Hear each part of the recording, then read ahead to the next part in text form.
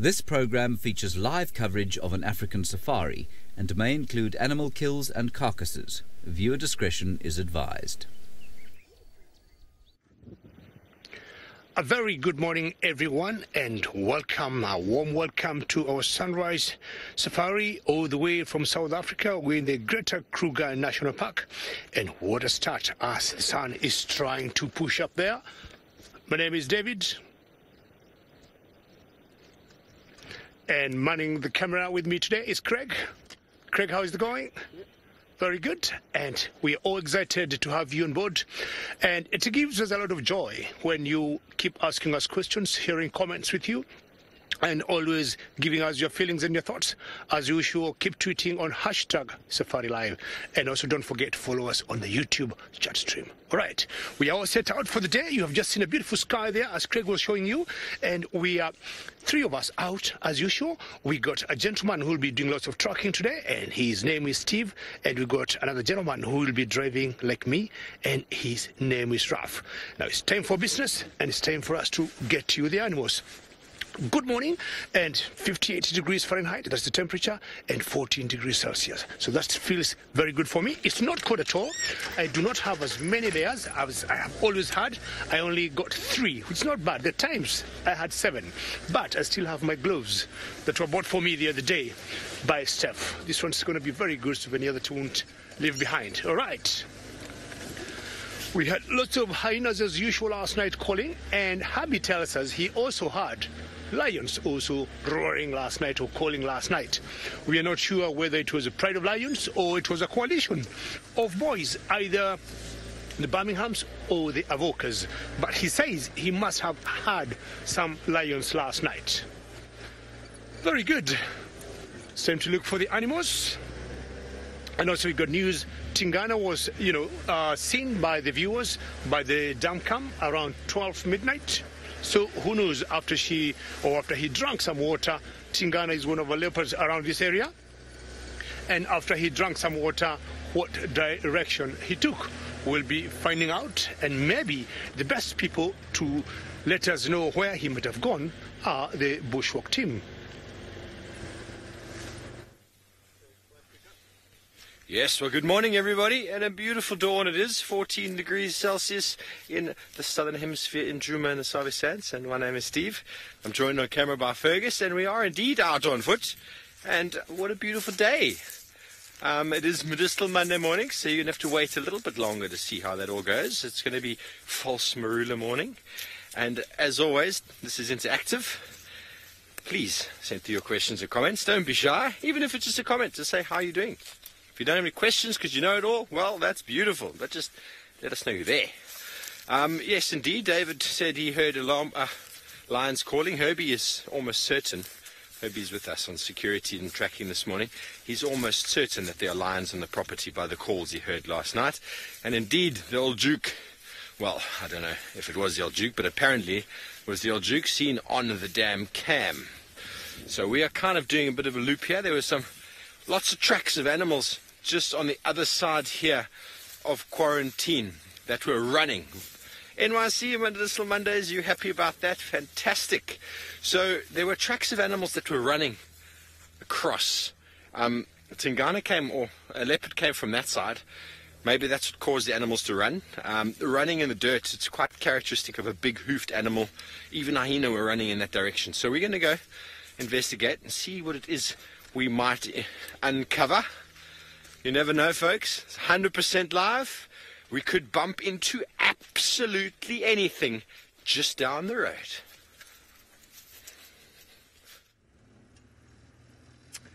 Absolutely. Thank you, Steve. Good morning, everybody, and welcome aboard my part of the Sunrise Safari. We're coming to you live from the Greater Kruger National Park in South Africa, and you are watching Safari Live. And my name is Ralph Kirsten, and on the camera I've got Senzo this morning. How's it, Senzo? And how's it to all of you? And happy Monday. A lovely start to the week. And well, starting the week, I'm hoping that we can also get in touch with a few of these kitty cats that are running around the property. It seems like there's at least 2 leopards in the central area and possibly some lions around as well. So that's why I'm just keeping on moving. And please don't forget to send us your questions and your comments on the hashtag safariLIVE on Twitter and on the YouTube live chat, because we'd love for you to get involved in the search for all sorts of animals, big and small, out here in the bush. So the sun hasn't even risen yet, and it's a cool morning, but it's not as cold as it has been the past few days, with us having quite a big cold front having moved through, and I think we're in a little bit of an occlusion or stuck between two cold fronts. So we're getting actually a bit of warm air now pushing down from the high veld, and so I wouldn't be surprised if it's a day or two of hot or warmish weather with that kind of berg or mountain breeze type warm air coming through, and then after that we might get another wave of cold weather. And that's generally what happens in winter down here on the eastern part of South Africa. With these cold fronts coming through, it always pushes that warm air down from the interior down towards these parts. So we get quite fluctuating warm cold weather. So we're in one of those nice little warm patches, which I think is nice for us driving around, and also for the animals, I suppose. It does give them a bit of a respite from the cold. Now, summer, yes, we do have a little bit of a speed limit when we're on safari. You know, generally if you go into the national parks, they normally put it at, depending on the area, between 40 and 60. Some places on the open road, you know, heading between the big camps, they do make it 60, and then obviously on the smaller little game paths and routes like this, they normally make it 40. But we do sometimes go a little bit faster than that when we're on our way to something in particular, and we need to get there quickly, you know, if we've heard alarm calls or something like that, because, you know, if you know the habits of these leopard and wild dogs, sometimes lions as well, if you don't get to an area very quickly, you could miss that animal, and then you won't see it, and you might have been searching for 2.5 hours, and you've got one chance to get to where those alarm calls are coming from, and well, you've got to do it quite quickly. So you just need to be a little bit careful in those times, obviously being aware that you might have animals coming in front of you. But well, I'm going to continue on and see if we can find these fresh signs of these leopard, possibly lion as well. And let's head you over to Rafiki Dave, because he's doing exactly the same. Very good. We have just seen some tracks of what I want to believe are lions, and we turned around. We initially saw them going this way, but we have seen them again. They have turned back, going in this direction.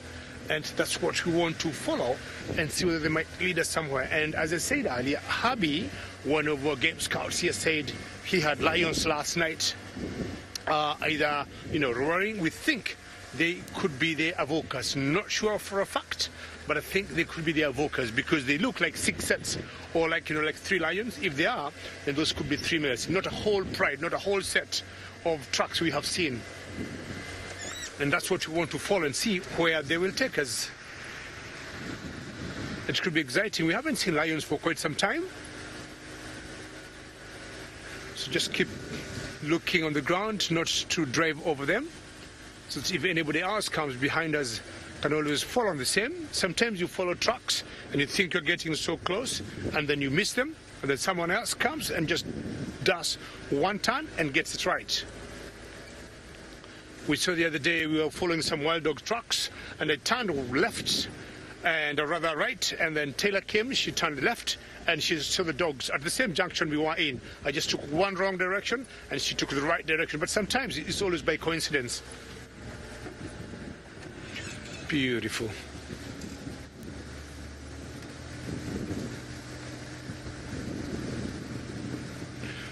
Fluffy, good question you're asking. Do I know what happened to the cheetahs that we saw a few days ago? And we just confirmed, we were told last night, they moved to a different property. And these cheetahs have been mobile, have been moving a lot. And we were told they were out of the property, but we'll not be surprised if they're coming back maybe in the next few days. But if the tracks we're seeing will lead us to lions, it would mean we have seen lions come in, cheetahs go out. Cheetahs come in when lions are not there. So there could be that possibility, but we just confirmed yesterday they moved to a different property. Craig, you let me know whether you think the sign looks good or we keep going. Keep going. How does that look? Just seeing the sun coming up and trying to brighten our morning. A bit of trees on the way, but what beautiful eastern horizon there. Just popped up. And that's a glorious ball. Thank you very much. And sunrises and sunsets in Africa are always amazing. Just about 10 seconds of silence and watching that ball come up and gracing our day.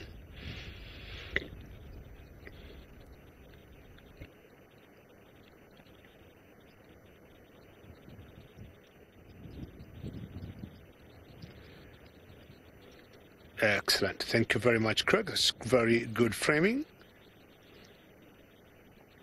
And that should be a good omen for us to get these lion tracks that we're following. And I'm sure the bushwalk team is also doing the same. Fantastic, David. I'm looking forward to the update on the direction of those tracks and where exactly you are. Maybe we can come give you a hand. But I found a branch of the false marula that I'm going to be talking about in a little while. I found a beautiful spider underneath the leaf. I'm sorry I destroyed your home, little fella.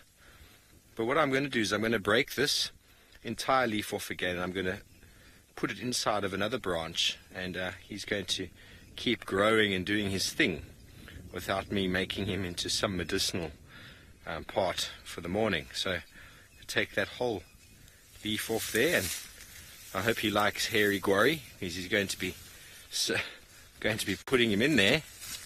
You're going to stay right in there, sir. There we go. He should be just fine. It's still nice and green and nice and bushy in there. He should be able to catch himself some food.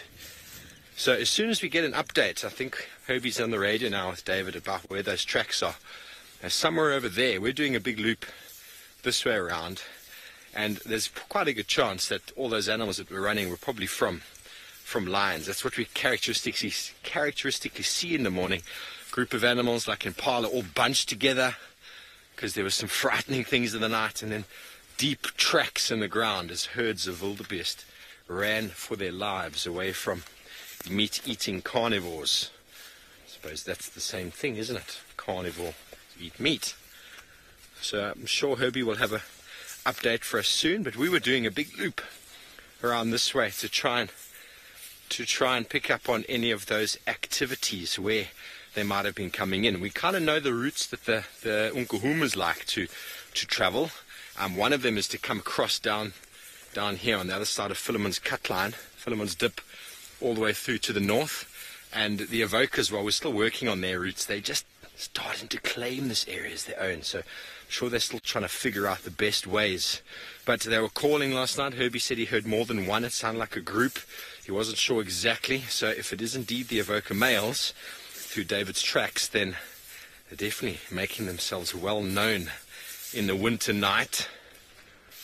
Okay, well, we're going to carry on. We're going to find out from Herbie any updates on those tracks, and who knows, we might find ourselves some lions. Well, everyone, I'm just running a quick process of elimination because I found some very fresh tracks of ngwe, as we say here locally, ngwe or leopard, and a lovely nice fresh scat as well. So I'm just running towards the northwestern boundary up towards the gate, and then I'm just going to loop back a little bit. This cat is in the area here, so as I say, I'm just doing a quick outside check, and then I'll just go in a little bit closer and see if I can find this leopard. Now, this is fantastic to start the week off, having lots of fresh signs And I wonder if David is going to be able to find those lions. Let's hope that they've stayed on the property and not walked off onto one of our neighbors. But, well, even if they have, we'll have to just change the focus onto something else, and you never know, they might also turn around and come back. So we also got the potential of these cheetah having re-entered. Who knows? Now, Chris, it seems that there has been a little bit of word of Hosana, not a massive amount, but it seems like he has made his way down into the Kruger National Park, and he has been spotted up a couple of trees and so on, and looking quite healthy. So that's good news. And well, you know, like Hukumuri has been doing, Hosana will still have to go through that process of sort of trying to find a spot and turning around, and eventually settling on a little territory of his own. It seems like Hukumuri has started to now settle in an area. I'm just hoping we can see him soon again, because that would be great. And if only he would also make his territory on. I know that conflict's slightly gone, but well, it would be nice. Okay, sorry guys, the gremlins are attacking me a little bit. I think it might just be this corner. So I'm going to send you off to David while I just get round the side. Well, sorry about that. Sometimes gremlins will always come and go. And we're still following our tracks, which have made us again turn round. Because at the point we lost them, we saw more of them again moving in the same direction. This is where we started before, went backwards following them. And then we have agreed with Craig, chances are they might have come this way. And now this is new direction we have taken, which we originally started on. And finding out if they'll be of any use. But looking at them closely now, they look to be like female trucks, not what I thought were male trucks and maybe fully grown females. And if the female, then chances are they could be the Nukhumas. And on this very soft sand is the places where you don't make a mistake on what direction they have gone. And we think they might have gone a bit to the left here. So we're going to follow them. And they're more of females, not what I thought initially to be males. They're a little bit smaller. I've been able now to look at them more carefully. And the sand or the trucks seem to be going in this direction. I'm thinking of the Nukhumas 10, 11, 12, odd number of lions would be seeing lots of trucks, but not as many. We are seeing a maximum, I think, 4 maximum numbers of the lions. So we're going to follow them very quietly. I've told Hubby and Steve.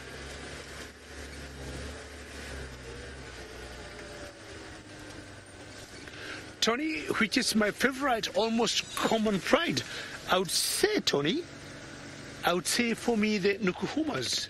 Nukhumas looks to be a very strong pride.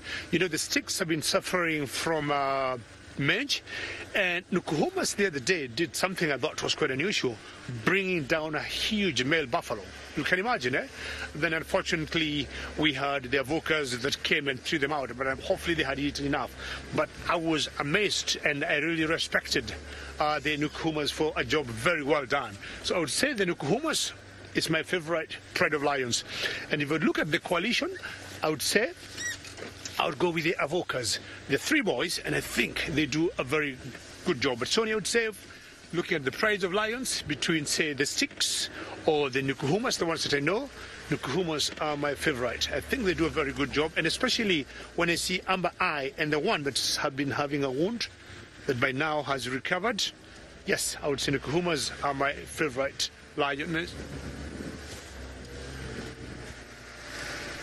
And the trucks keep going this way.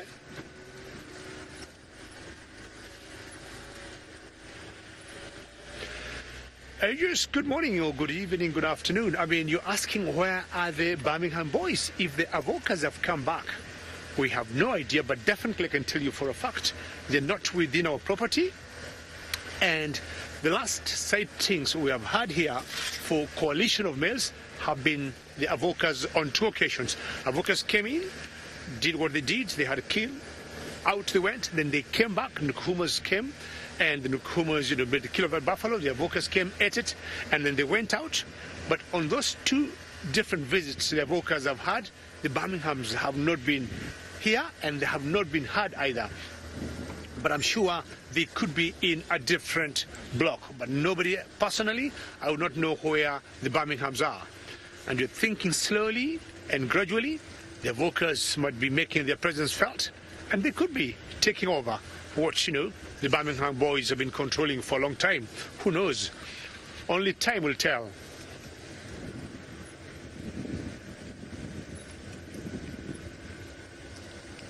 Robert, how are you? Always a pleasure to hear your name.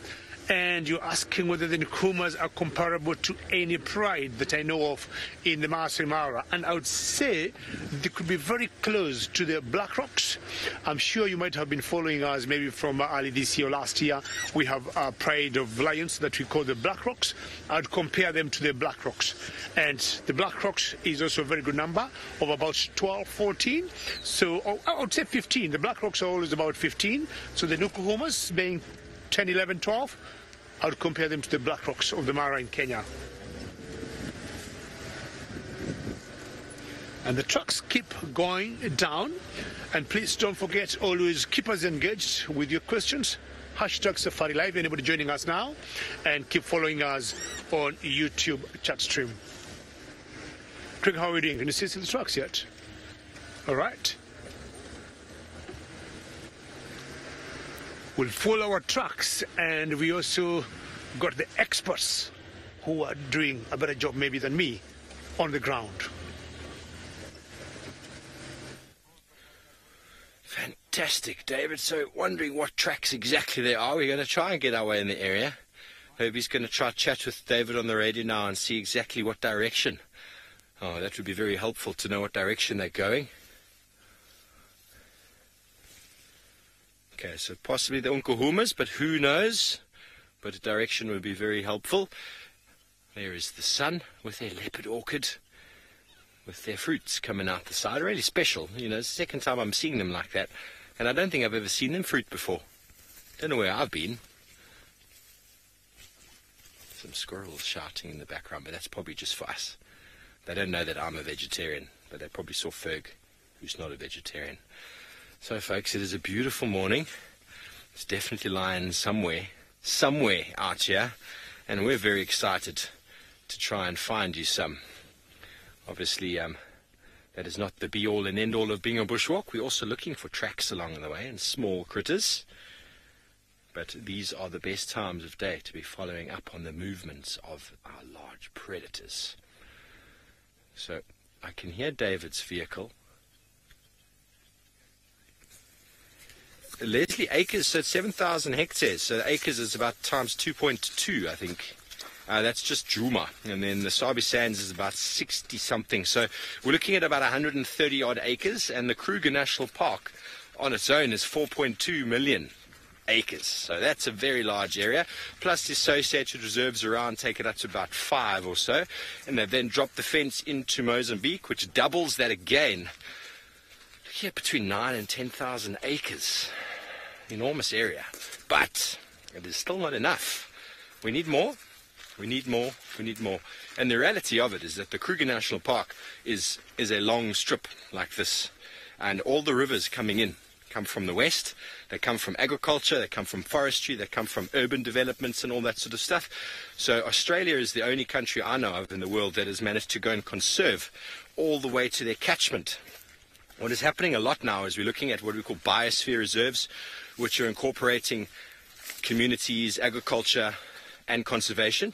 But there's still people living in the landscape. There's still pests. There's still invasive plants, all that sort of stuff. So what Australia's gone and done is they've gone all the way to the catchment, all the way up into the mountain, and they've conserved that area from the top where the water comes out of the waterfall all the way down to the estuary and the ocean. And that is what we really need if we want the landscape and for conservation to work 100%.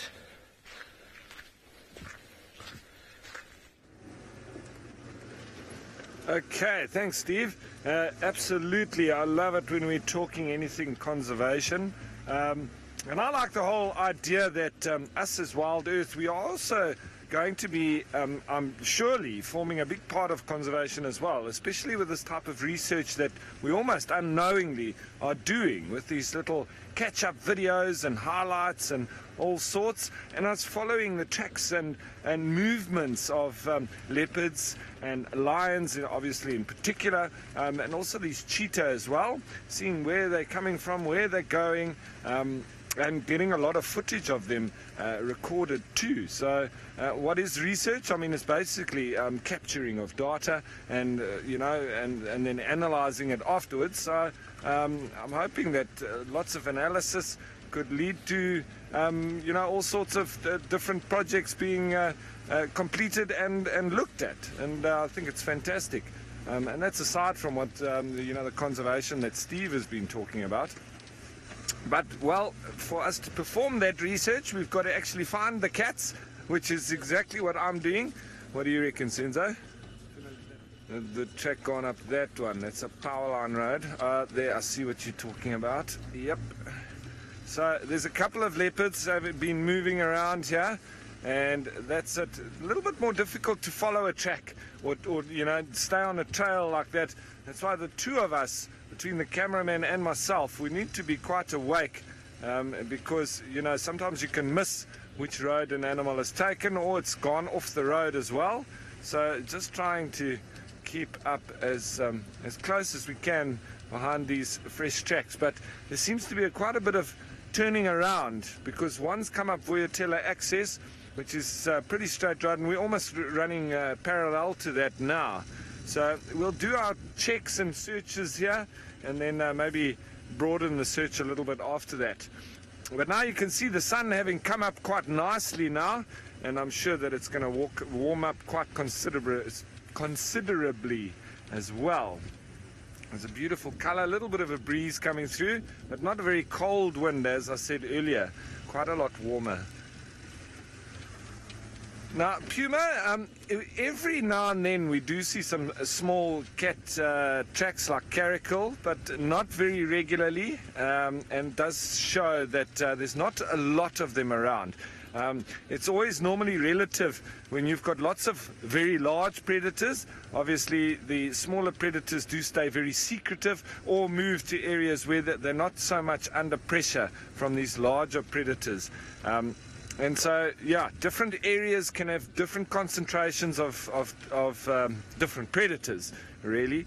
And here in this part of the Sabi Sands, there's obviously a big concentration of leopards, and it does then affect the other predators in the area. And as I say, mostly the smaller cats, they're very rare, if not non-existent. So and that takes a heavy toll on them.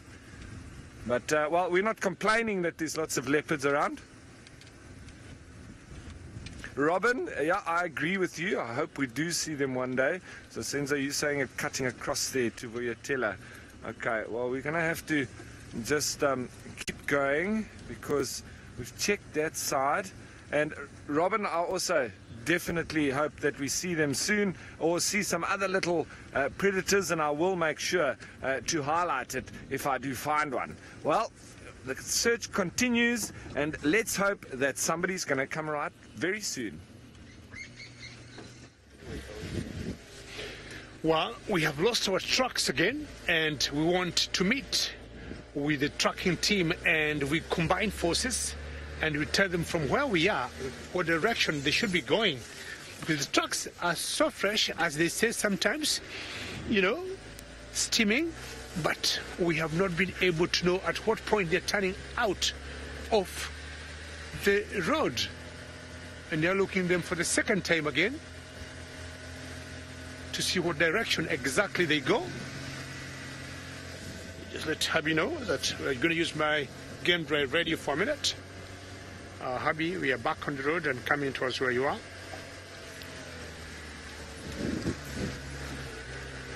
And it's always a challenge when the trucks, you see them on the road, and then they go out, you lose them, and then they come back again on the road,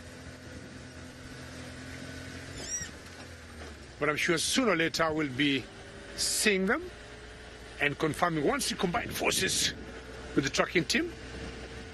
We'll be knowing where exactly they are.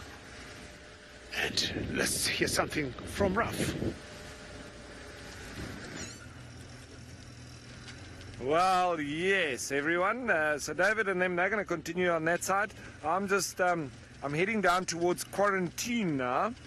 And then I'm just going to try and follow up. I know that with Tingana being seen on the dam cam around midnight, and after that seemingly heading towards Central Road, heading south. So I'm gonna just try and do something like that. We'll have a look at the little roads in between where we have seen these leopards frequenting, like Ingwe Alley, and what's the other one? We'll go on, we'll check Central, we'll check Twin Dams Road, and we'll go down, check out the Mlawati. And what do you say, Senzo?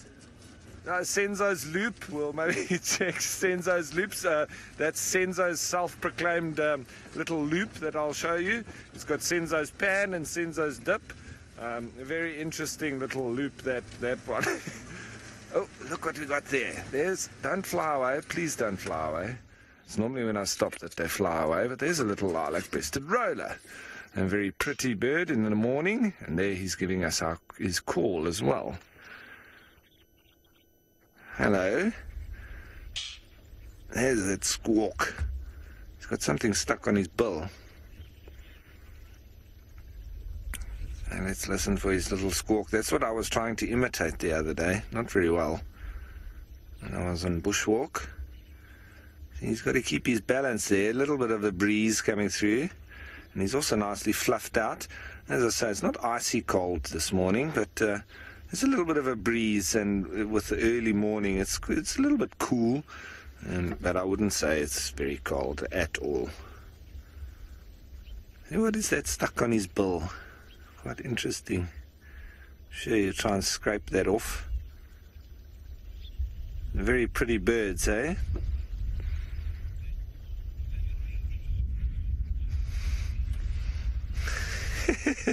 Caitlin, you think that my bird and mating calls should become a regular segment? Well, I'll try and keep it fresh, and thanks, Caitlin. But yeah, I'll have to keep thinking of the different bird calls and mating calls and all sorts. So we'll keep it fresh, keep it interesting, and well, keep it funny, if I can say that. If not stupid. I don't want to look stupid or carry on stupidly, but we do just try and make it a bit fun. See there now, trying to brush off that little something on the top of its bill. I'm really struggling to keep a nice, comfortable position there, with the wind blowing a little bit. And here's a good-looking chap. Lilac-breasted roller. Really struggling. Whatever that is right on the top of its bill, and when he rubs it, he's rubbing on the two sides, and almost just staying stuck there in the middle. So one of the passerines, it's got that true perching claw or finger at the back, which does then help it to perch. You wouldn't see a koran or a thick knee being able to perch like this, and they would be literally falling all over that branch because they're so well adapted to being on the ground. They don't have that back toe that enables them to grab onto a branch like that. Well, that is quite pretty. Nice and fluffed up. Looks very cute, eh? All right, Mr. Lilac-breasted roller.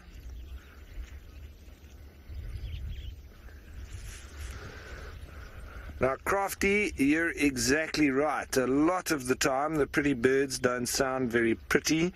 Absolutely. And it goes without saying with a lot of these birds, the lilac-breasted roller. Okay, some of the little, like the little sunbirds, they are pretty, and they also sound quite pretty. A lot of them quite chirpy, high-pitched little call. But yeah, the lilac-breasted roller definitely doesn't do his looks justice with his call. Now, sorry, Mr. Lilac-breasted roller. I'm sure if you really want to stay on your perch, you can. Otherwise, I'm just going to make... Oh, what's that? That looks like a gymno gene. There he goes. There's a gymnogene flying through. I wonder. There, off he goes, right through. And if you got able to see it there, Senzo, if you were, that was good aiming. Very yellow face to him with grey sort of feathers. Gymnogene, or the African Harrier Hawk. 2 names. So, are we going to be able to get closer to these cats? It's always surprising.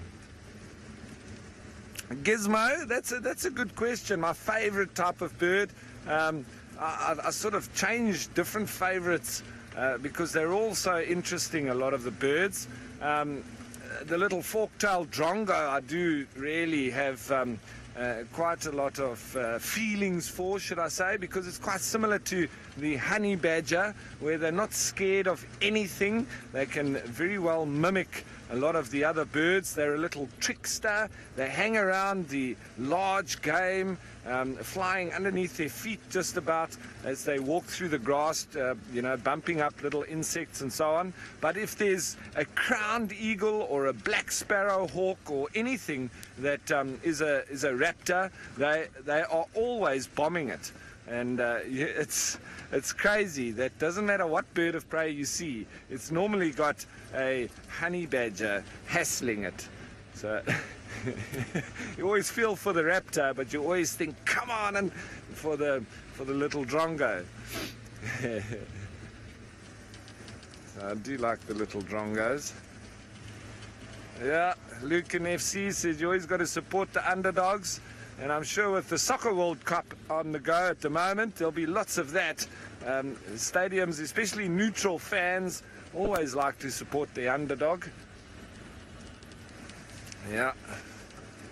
Now, fresh signs.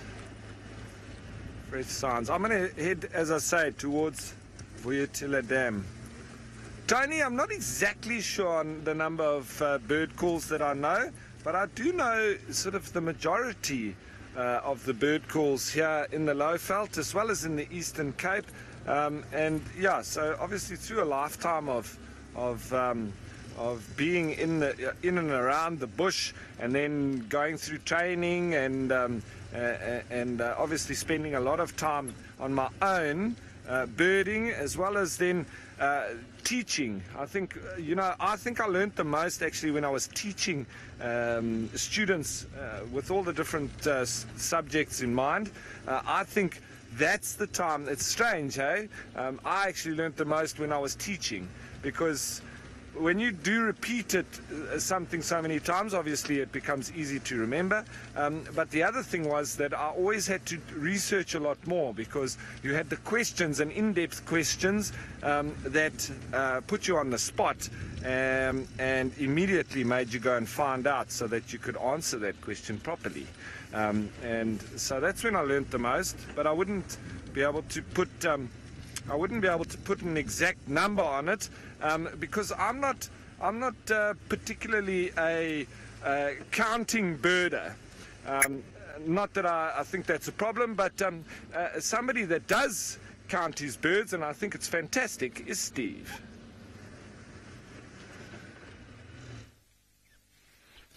Well, hello. Yeah, bird calls, I know. Lots. I've got about 650 birds ticked now. Most of their calls, I suppose, are working, but here we've got a lion track. It's not the biggest track, but the reason I put the knife down there so that you can have a look, see how much bigger it is than the knife. Now, your average male leopard track is about the size of this, so you can confuse leopards and lions with size, but we've only got one here. There's a couple more just in the road there, but if you just found the one, there's 2 tracks here. Just found the one. There's the back pad and there's the toes over there heading in that direction. So they're going sort of west from where David got their tracks. We've now got the tracks. We're going to see how we can do. We've just bumped into David in the road. We've sent him around that way, sort of like a very favorite route the Nkuhumas like to do. They've come from Impala Clearing this way. They come across this open clearing. They like to walk straight down in this area towards sort of Treehouse Dam, and then quite often out into the west. It's kind of what they do. So if we can check those areas ahead of them, then we can catch up. Because if we had to walk track by track, the chances of you finding the animal, yeah, it happens, but you've got to then be walking quite quickly to catch them, because bearing in mind these animals are moving, or were moving. So knowing the landscape, you kind of have a look, the tracks are heading in this direction, stand up, have a look at your direction, the sun is over there, so we're kind of looking at a sort of a westerly, southwesterly sort of perspective. And if we know our terrain, we know that Treehouse Dam is there, and we know that the boundary is that side, so they're somewhere in this direction, so we're going to keep checking that way. And if they don't cross west, then we're going to move down and move towards the east. Kind of got to know what the animal's doing. That's where the scientific thoughts come involved. It's after some pretty moist elephant dung, not that fresh. Sammy, it is a lot of intuition, but it also comes with experience. You know, they reckon the art of tracking is what developed the scientific mind. Homo sapiens, before we were able to develop really intricate weapons for killing animals, we used to poison them. So we'd get some form of poison, dart them, and then that animal's not going to die immediately. You have to then find that animal. So you have to track it. What's going to happen to an animal that gets darted and poisoned? Invariably starts losing strength, but because it starts... There we go, that's a much better track. There's a much better track there. Very clear now. You can see the back pads, and there are the toes heading in that direction.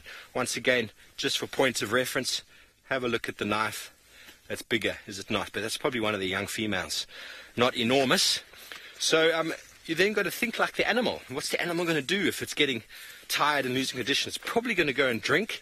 It's probably going to, if it's a type of bushbuck or kudu, it's probably going to go into some thickets. You've got to just sort of start thinking like the animal. And each animal is different. Each animal behaves in a different way. Okay, here the tracks have all met up. There's more of them here. They're all heading across in the road. Beautiful. And if you can think like the animal, well, then you've got a better chance of catching up with them, because if you don't think like the animal, you're going to go exactly like this. You're going to go, okay, there's one track. Okay, there's two tracks. Three. See how long that's going to take, folks. Instead of going, okay, what direction are they heading? And then you can make an intuitive decision about where you might be able to intercept them. Very good, well done with the tracking there, Steve. And my magic from last night has not come back, where I have been doing things and tracking and getting the animals like last night, but hopefully it will come. And when Steve is talking about tracking, it reminds me of football, when the team manager or the coach will always tell his players, make sure you track your opponent, make sure you keep an eye on your opponent. And that's what has been going a lot more in football. And unfortunately, our African teams have not been doing very well. We're just hoping some good tracking tonight when we see Tunisia playing England, and hopefully they're going to track and mark their opponents. So our tracks disappeared again, and we're trying to see whether we're going to see fresh ones. And all what we're seeing here are elephant and rhino tracks. And it seems there was some spitting of some rain here last night. So we're going to go to the Tree Waterhole and see if there could be some lions which could have gone there for a drink, or just hanging around there waiting for some prey to come and have a drink. Once in a while, we have known, you know, predators will hang around waterhole areas waiting for antelopes to come for a drink, and they'll get themselves a meal. Great sun like that has come out now. I'll bet not being very busy. We've got one eagle there. I don't know. Craig, what do you think? Do you keep going? There's an eagle. Do you keep going, Craig? An eagle on top of that tree there. Is that a good? Move forward. Oh, that's good. Okay. Keep going. That's good. Okay, let's find out. There's a huge... Turn my foot off the brake and find out who that is. Excellent. This could be maybe our first raptor or first animal for this morning, and looks to me like a juvenile Battlier. Looks to me like a juvenile Battlier eagle. Very fluffy. There's a bit of wind blowing, and maybe that's why she doesn't look very neat on her feathers. And my guess that's a Buttlia and a juvenile one. So they keep turning their heads, either looking for prey. Very sharp sense of smell and sight they got. On many kills from predators, they are always the first arrivals, and more often than not they'll always arrive at the kills before even the vultures. As much as they fly a bit low, they don't fly very high like the vultures, but I think their sense of smell is much sharper than the vultures. Clearing her beak there, and thank you very much. Very nice to see a raptor this early. Sometimes they take rather long before they come out, and as it heats up, because they may need a lot of thermals to keep gliding in the air, but to see them out this early is a good chance. Is a good start. And I was talking about last night, I saw another Buttlia eagle juvenile one. Australia, I agree with you. It looks so cold to that particular, Buttlia, and that was saying the feathers look a bit fluffy, and the temperatures are still quite low. I'm not sure we have gone to 60 plus yet Fahrenheit, but I think the temperatures are quite low.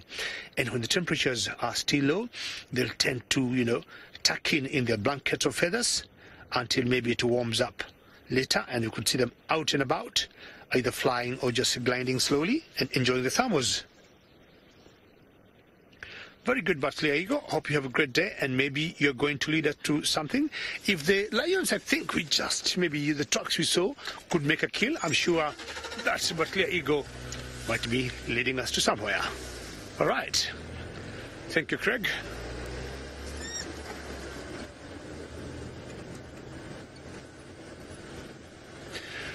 Tony, good question. How far do raptors like this fly to get food? And Tony would say it depends on where the food is. If the food is about 20 kilometers or 20 miles from where they are, that is where they will go. And some of them, I'm sure, like the vultures, which will not hunt for themselves, they'll always follow the predators. So that's you see. They fly very high, they use the thermals, and you see them just gliding in the air, looking on the ground, and once they pick up something, that's where they go. So anything, depending on the habitat, where they are, or what the predators might have done, 15 miles, 20 miles, we have known vultures that will even fly for about 100 miles. 100 miles, again also depending if they have a breeding area to do. There are certain vultures that will come, for example, hang around here and then fly to certain cliffs every day to go and roost. So what determines the distance of where they go is all food. So we hope that Buttlia will be seeing it later in the day, flying and using the thermals in the air, and we'll be following it up and find out if it might lead us to something exciting. So just about to get to the Djuma Waterhole area. We'll have a quick look here. Let's see if there's any trucks or anybody who could be having a drink. Looks rather quiet. Not even the common lapwings we should see here, the blacksmith lapwings. You see anything, Craig?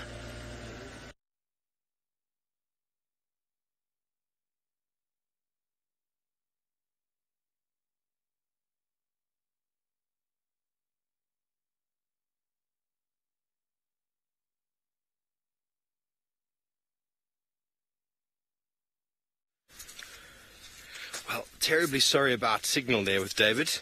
We've still got the tracks. They're heading directly in a very similar direction to what we had before, but they're keeping with the road, which is clearly what animals like to do. We see it with predators all the time. Even my discussions yesterday with the elephants and the rhinoceros, they like to move along the road because it facilitates quicker movement. And what we've seen along the way here, and if I just have a little feel, the wind is coming from over here, that direction, and along the way here I think we might find another one. The lions were walking and then they did their characteristic lie down, and they constantly seem to be, if you look at this track over here, to track over here is the left foot. You can tell it's the left foot because the longest toe is the middle one. And as they're walking, they keep twisting. They're twisting in the sand, which means, for example, if I'm walking like this and something catches my attention, my feet sort of kind of move. So if we lose these animals, we know that there's a very good chance they've moved in on this side, purely because the intention of what they're doing when they're walking. And along the way there, maybe we'll find another one. There's areas where they've been lying down and looking in that direction. So if we do lose them, they might be on the new road there where the cheetah were spending time yesterday. But it's not that far, unfortunately, from the western boundary. But we still got them. They're still moving steadily in the road. We're going to see what we can do. Very fresh, very, very fresh. Every now and again, a youngster seems to jump up on an adult or on another youngster and push it down. Oh! Ashley, lion dung is very easy to identify. Before you walk in there, Ferg, here's the foot, here is the tail, here is, Herbie's walked through it, but here is where the body of the lion was lying. There's one leg, now the foot, the body was lying, looking in this direction. So yes, Ashley, lion dung, I will try and find you some. I just happened to have left my scat book at home today, but it's very easy to identify when you find it. It is enormous. Have you seen a domestic cat scat before? It looks like that, but add a hippo inside. No, not a hippo, but really, really big, and often lots and lots of fur. Lots of fur, because when they feed as a pride, they don't have the time, like leopards and cheetah, to pluck the fur out and be quite delicate with their food. They just... Here we go, here's some more lying down. This is actually beautiful. You can clearly see, you can see the lines here of the hair. See the hair over here? Here's one of the feet, would have laid down. Here's a bit of the bottom. Very, very cool. And here's the leg as it came out. So lions, as they walk, suddenly, you know, they get a bit lazy and so they walk along and then they kind of just sit there like this. And then you've all seen it before, they start to nod off and then immediately they're awake again. You get lulls in the evening, lulls in the movement, and this is what allows us to catch up with them because they stop from time to time. We're fit, we're strong, we're going to walk. But, you know, the best thing to do, and what we've done is sent David all the way around that way, is obviously if he cuts these tracks, then we can jump ahead. But, yeah, we on their tail. We don't know how long ago they were here, but it was definitely in the night, early this morning. And they're stopping and starting, stopping and starting, stopping and starting, which is what makes it easy to find them. Always nice to be out on foot. And it's also lovely to track them with the sun behind us, because what that does is approaching dangerous animal on foot. One of the situations is wind. The wind is in our face, which is great. Animals aren't going to know that we're necessarily coming if we keep quiet. And the light is behind us, which means that animals have to look into the sun to see us. It also makes our approach a little bit less obvious. The sun is in our face. First of all, it makes us quite tired trying to look forward. And second of all, it lights us up. And you just basically materialize to the animal, whereas now we're just a bit of a shadow. They're not quite sure what we are. So those are some of the aspects. Yeah, still lots and lots of tracks in the road, moving around. You can see them all here, nice and fresh, lots of them. So with the conditions, very important to pay attention to wind and to where the sun is. And those are two of the primary things we talk about when doing Trails Guide courses. Well, I believe David has sorted out his technical issues. Let's go see if he's managed to find tracks that side. Sorry about all the technical issues. You know, once in a while they'll be coming. And we got a hornbill here having its breakfast and trying to devour that dung there. And you can see how it is just spreading it apart. When you look at the big animals like rhinos and elephants, we have noticed they are like a whole ecosystem by themselves. How they support other lives. For example, the oxpeckers, the bats like these. When they eat, we think, they damage the trees, which actually don't, because they also mulch as much as they eat. And when they have the droppings, they'll have so many beetles and insects inside the droppings, and this is exactly what this red-billed hornbill is trying to get. You've seen sometimes elephant dung coming through, and the beetles will come out alive with very poor digestion system. The beetles will always come out alive, and he must be a very hungry one. The good news, yes, that's a great comment, and this looks like an absolute fit. She is enjoying every meal here and very happy, and wondering why she's a bit selfish. I don't see any other hornbills, with her. Either she discovered the feast, and she's like, yes, it's me who discovered it, and not anybody else who would be here. And I'm just wondering whether she is going a little bit deeper on the ground, unlike on the dung itself. Because sometimes when the dungs are dropped, they may cover an area, and then it becomes a bit humid, and some worms might also try to push up. But you can tell she is enjoying every moment.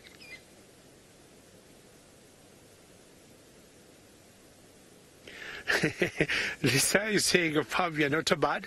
But, I'm trying to imagine also human being eating or feeding on, poo of another animal. But the birds have somehow to survive.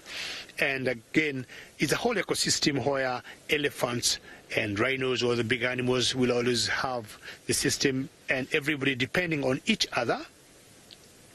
And Lisa, what would you like to be, Lisa? Would you like to be an antelope? Would you like to be an elephant, Lisa? Or would you like to be a big mammal and not a bird? Just let me know what, Lisa, you'd like to be. And I can tell you she might be staying here a little bit longer.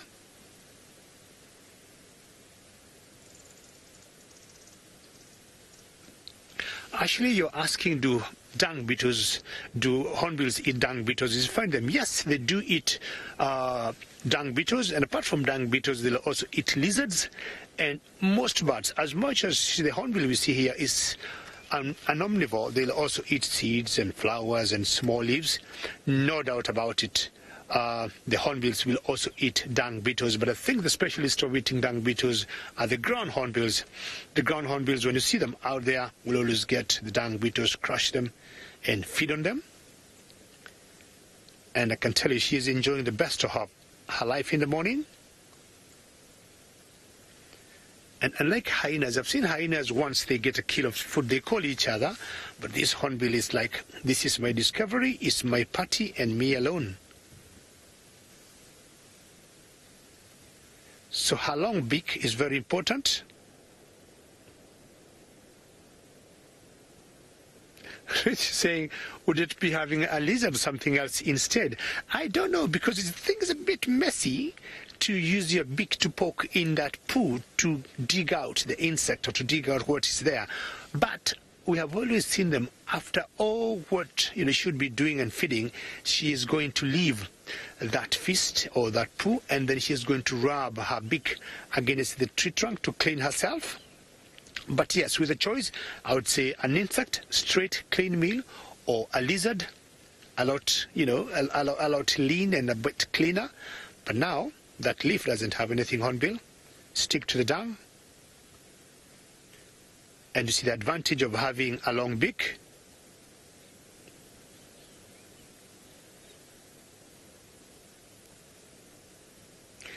Lisa, thank you very much for your reply, and they're all wonderful animals in the world. Well, it's always very difficult. I've always been asked also once in a while, what animal would I like to be? And when I look at all the beautiful animals, I'm like torn between them, and I do not know what to decide, Lisa. Occasionally, very quietly, I'll always whisper, I would like to be an elephant. Who knows? So we're going to let this hornbill keep enjoying her meal and just move on. Sorry, hornbill, and I'm sure as soon as we move, she'll come back to her meal. I can see some dwarf mongoose from a distance. Let's see whether they can get them just standing themselves up on a termite mound.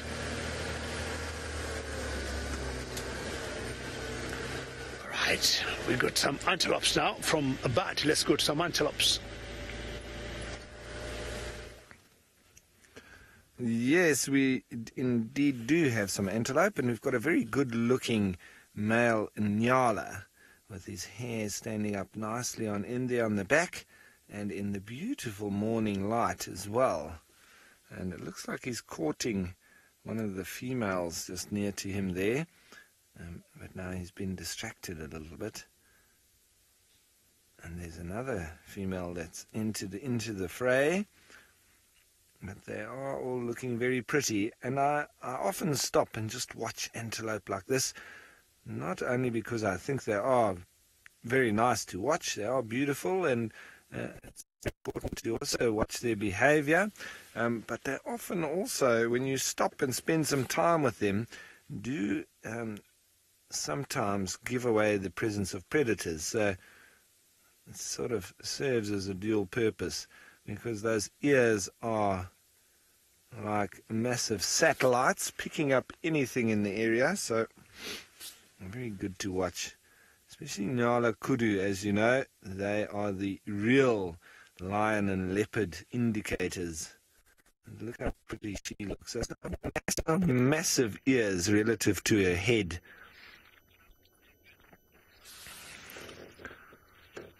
Now, troublemaker antelopes such as these, which are nyala, they'll feed on a bit of a mixed diet, but mostly leaves from different trees and bushes. So they'll feed on guarri. That one is quite a little bit bitter, but they'll go on to acacia or vachilia and senegalia, and a very vast array of different leaves. And I've even seen nyala eating quite relatively toxic plants as well, like the milkweed, which is the host plant of the African monarch butterfly, which, as you know, is quite noxious and very bad, bitter tasting. And so they actually get that flavoring and noxiousness from the host plant which the larva feeds on, or the caterpillar, and that being the milkweed. And yet nyala literally feed on the milkweed as well. So they must have a countering balancer in there, somewhere in their digestive system, because otherwise they would also feel that noxiousness of the milkweed.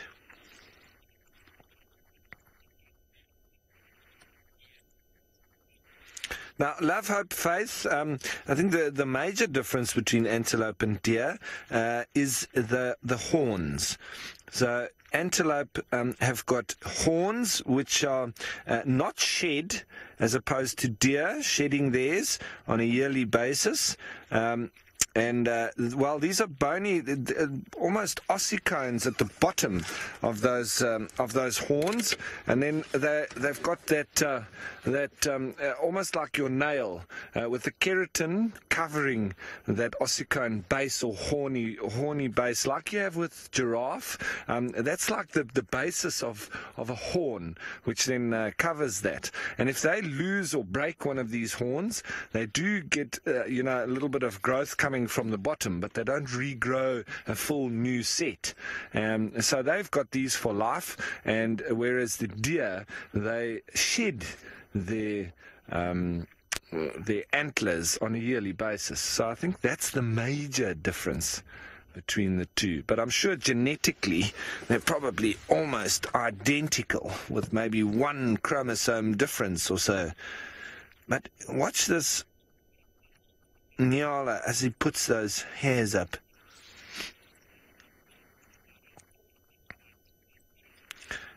So me at FC, you're asking, sorry, just remind me that question there, because I've just got a bit confused while I was talking about this nyala. Please, Luke.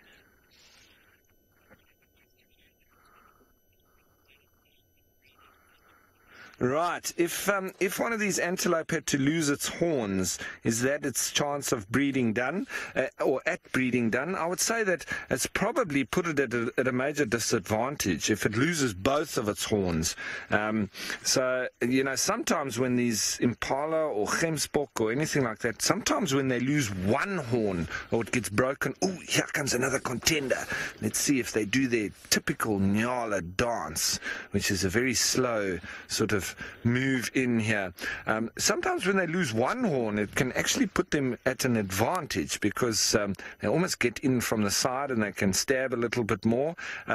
But generally, I would say on the whole, it would put them at a disadvantage and they wouldn't be able to challenge as well. And if they had to lose two horns, well, I would say that they're probably going to die because they're going to get attacked by another male and they won't be able to defend themselves and they'll probably get stabbed.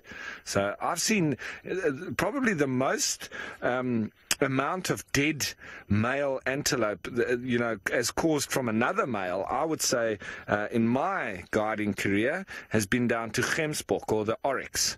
They are extremely aggressive towards each other, and I've seen many dead gemsbok with one horn in them, broken in them, and I've also seen lots of live male gemsbok or oryx with only one horn. And I must say as well, next to the water holes, wherever I've seen gemsbok, whether it be in Kruger National Park, Okokoyo, Halali, Namutani, and all those water holes around, we've spoken about the animals that have been the most aggressive around the water holes. And it's mostly elephants that, as you would think, shift animals away from a waterhole, or if they want to take over, they do. But in terms of the antelope, I've seen gemsbok being the most sort of dominant amongst all of the antelope around a waterhole. So I think these two have headed down into that drainage line to have their little standoff, these two male and Nyala. And, well, we'll leave them to it and carry on our leopard search.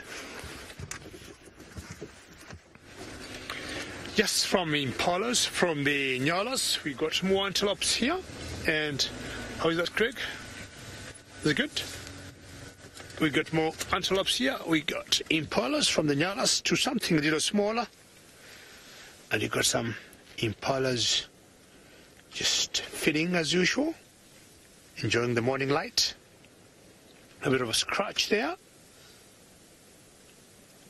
And I've been trying to estimate or to imagine how many of these now might have gotten pregnant after all the rutting that has been going on the last 2 months or so. They've got something white on the back there. I'm not sure it's a tick or a small leaf.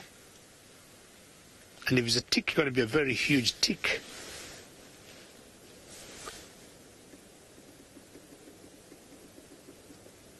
Sabi Sand, good question there. And you're asking, can antelopes ever crossbreed?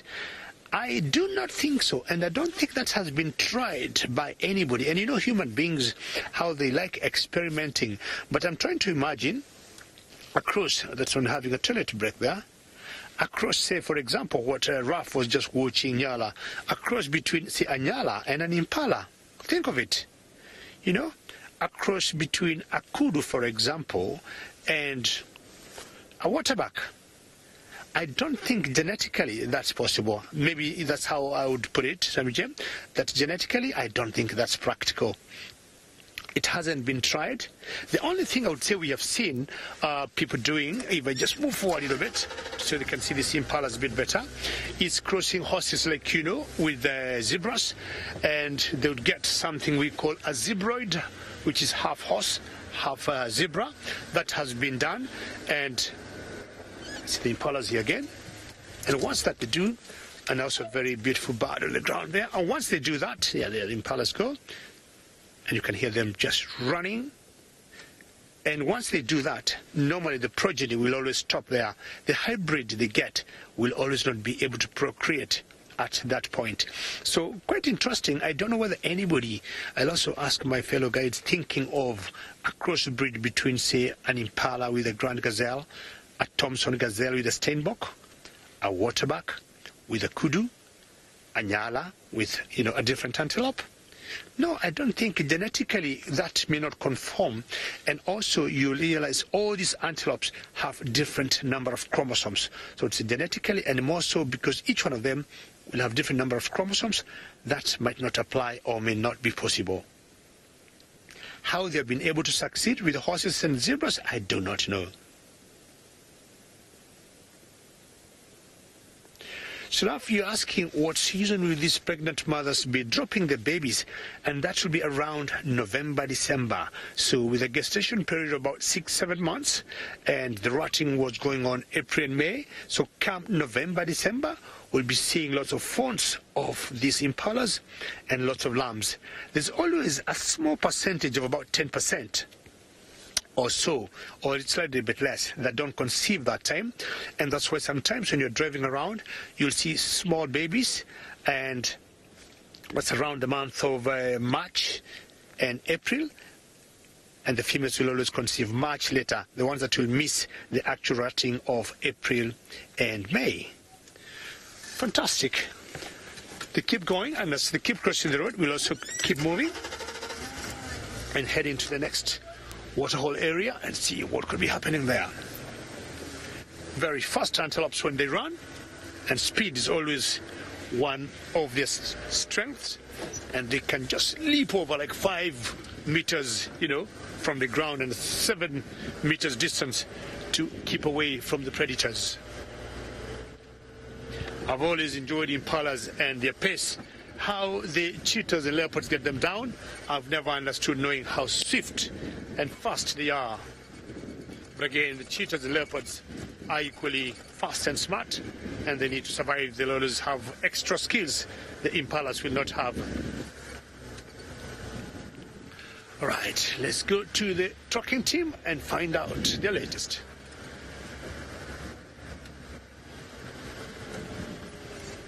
Are we coming, eh? So, tracks of those lions have come all the way down right here. We're now on our exactly western boundary, and this is exactly where they've come through from that side, coming straight through here, crossing into Simbambili. Here they cross. Well, that is the way it works, I'm afraid. That's the way it works. Lions have crossed that side, and we're going to keep walking down here and see. Maybe they've come back in, but there's a good chance that they've been hunting in that direction.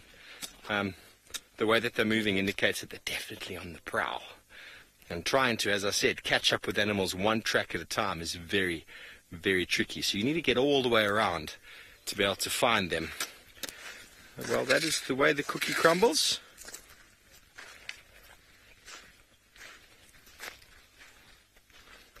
Summer, I actually love it, hey? I love it. You know what? There's no thoughts of anything else in my mind when we're tracking. I'm just tracking and smelling and feeling, and it's actually the living in the moment to its fullest. There's something that some people experience from time to time in high adrenaline sports. They get that feeling of euphoria, and then it becomes addictive. I suppose walking out here, living in the moment, tracking animals also becomes a little bit of an addiction, and it just forces you to be right here in the moment. I don't think about anything other than what we're doing and in the moment, and survival in the moment. Hey, Ferg, what about you? Ferg's always trying to frame the shot, I suppose. What are you thinking of, Ferg, when we're tracking these big things? Ferg's got all sorts of things on the brain when he's doing it. He's going to jump onto this side of the road because there's a vehicle on their way down, and we don't want to get driven over, because that's something you have to pay attention to, is you have to look left and right when you cross the road.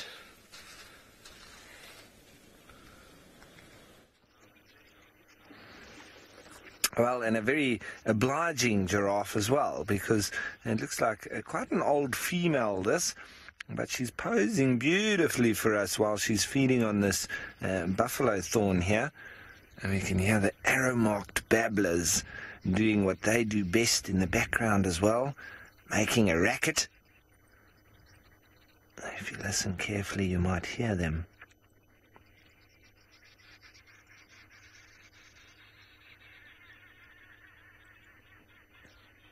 Making lots of noise there.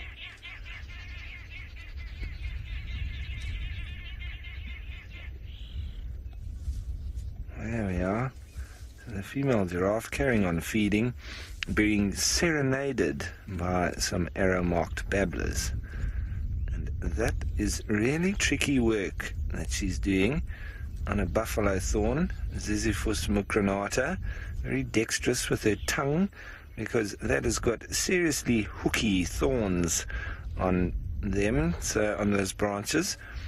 And one of the trees that you can very easily get stuck in without knowing. And often when you're walking on bushwalk and you walk below one of these, and just one of those branches touches your hat, and you inevitably land up walking off without your hat on, and it's hanging up in the tree. And that happens almost on every single walk. It's always quite funny to watch, especially someone in front of you with their hat hanging in the tree while they continue walking. But this giraffe having no problems in getting around those thorns. It's incredible. The skin must be very tough because of it, or, you know, in spite of it. And the tongue going in there, I just shudder to think, if I had to put my tongue in there, how many holes it would get in it. Now, Joe, you say, look at those eyelashes. Yes, they are very elegant, very pretty. Looks like they've got mascara on. It does make these giraffe look very, very pretty. And, well, you can see a lot more fine than a sort of male. She's quite an old female. And you can just see there isn't a callus and stuff around her face. Now, crafty Puma, she could be pregnant. She does look rather rotund, doesn't she? But that does, I'm not quite sure. She does look quite round, but I wouldn't say yes or no. You know, definitively, I can't guarantee it, but there's every chance that she could be. She's looking a little bit large there. Maybe she is. But what I can say, she's got a beautifully dark pattern, and very often the older giraffes start exhibiting that darker shade of brown on their patterns like that. She's a very good-looking giraffe. The ever-present oxpecker going about its duties. See, sometimes, like what it's doing there, sometimes they do get a little wound, and they can very easily keep that open, you know. So they can actually become a parasite on some of these antelope, because they are sanguinivores, or blood eaters. And that doesn't matter if they're eating ticks, which are full of blood, which have engorged themselves, or drinking the blood straight from the antelope, because they often pick the ticks off and then they leave a little wound there, and then they'll open it up and make sure that the blood keeps coming, and they feed on that. So they're not always helpful, are the oxpeckers, and it looks like that one trying to get into a wound there, or make a wound, looks like to me. You know, they can do that on hippos, they do it on giraffe, buffalo, all of them. And so sometimes you can understand the irritation from the host animal, because it's not always just tickly. It can absolutely be sometimes sore as well, from these little birds keeping their sores open.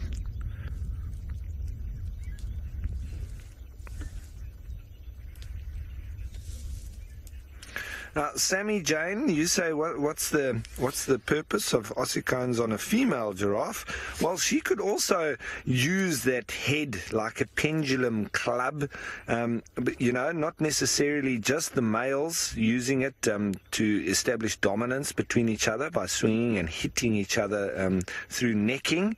I'm pretty sure the females would also use that as a defensive tool, per se. Their biggest defense is obviously their kick, whether it be, you know, kicking out the back with their back legs, and also stomping down in the front with their front legs, you know, bone jarring and smashing kicks that they can exhibit. And I'm sure with that head, she could also use that as a good defensive tool as well. So I would say, you know, generally when you see animals, both male and female, with horns, you know, the females also do use those horns, especially for defense. And here with the female giraffe, I would put it down to that as well. Obviously don't use it as much. You know, and I was talking a little bit earlier about sitting with antelope and watching them as a good marker for predators as well. Well, giraffe, they are also fantastic spotters because of their height advantage. So you can often see them looking in a direction and go to where they're looking, and you find predators too. So they're also a very good predator indicator, or the giraffe.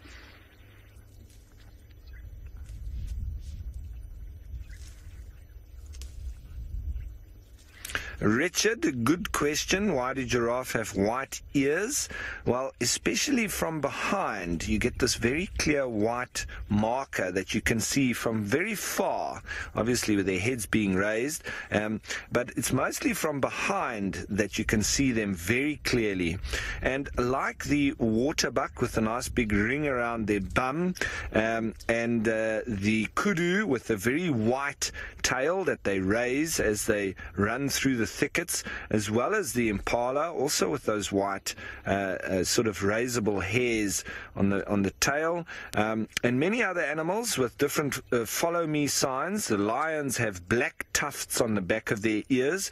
Giraffe have white tufts or white hair on the back of their ears. That's making it for the group, and especially mother and youngster, to be able to follow each other if they had to be running away from potential danger, or just leaving an area, or moving away from a bull which is causing havoc, etc. For whatever reason they are running or they get split up, that's a way for them to find each other again with that white on the back of the ears. So a lot of animals do have this kind of follow me sign. Now, Squabby, you say what happens if they break one of their ossicones? Is quite similar with the horns. They might grow back a little bit, you know, in terms of how it would have grown initially anyway, but it won't grow back to full size. It is a lot harder for them to break the ossicone as opposed to breaking off half of a horn, because this is all bone based. So if they had to break that, it's also, you know, sort of forming onto the skull. It would have probably quite an effect on the skull itself.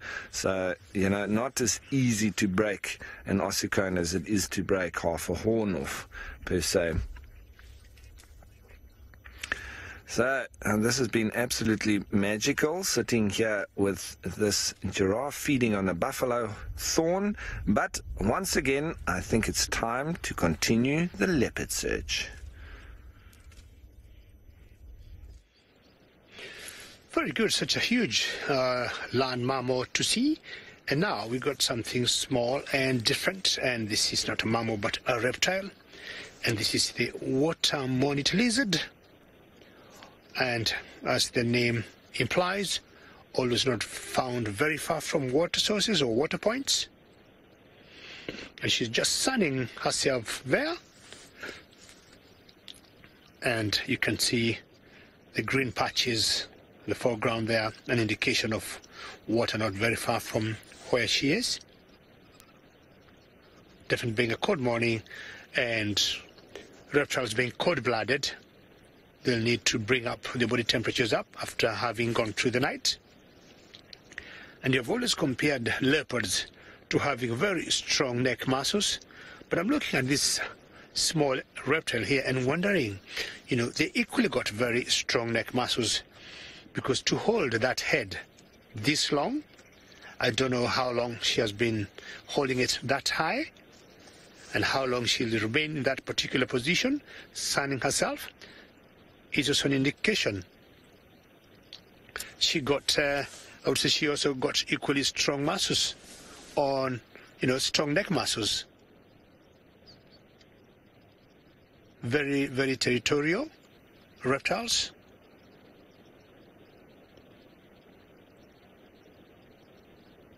Sabi Sand, that's a good question. And how often do they shed their skin?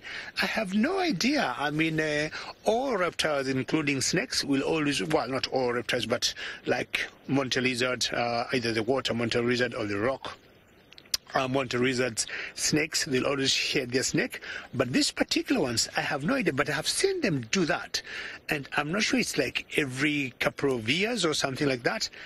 Sabi Sand, I have no idea, honestly, after how long they do that, but I can find out for you. And it's just like snakes, difficult to know after how long they'll shed their snake. But if maybe the snake ages up or the skin ages up and they need to shed it to get a fresh one, they will do that. We have seen crocodiles, how they replace their teeth if the one that is there is worn out and having new ones.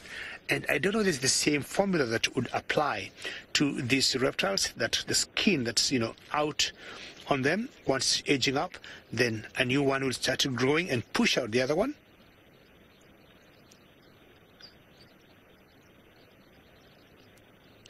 Very good. Look, just told me, according to Google, they shed their skin 2 to 4 times per year. Thank you very much, Luke, in the final control. Well, yeah, Sabi Sand, they shed their skin 2 to 4 times in a year. So I'm imagining 2 to 4 times, is it every 3 months? Yeah, I would say about every 3 months, 2 to 4 times in a year. And, we have been always wondering, yep.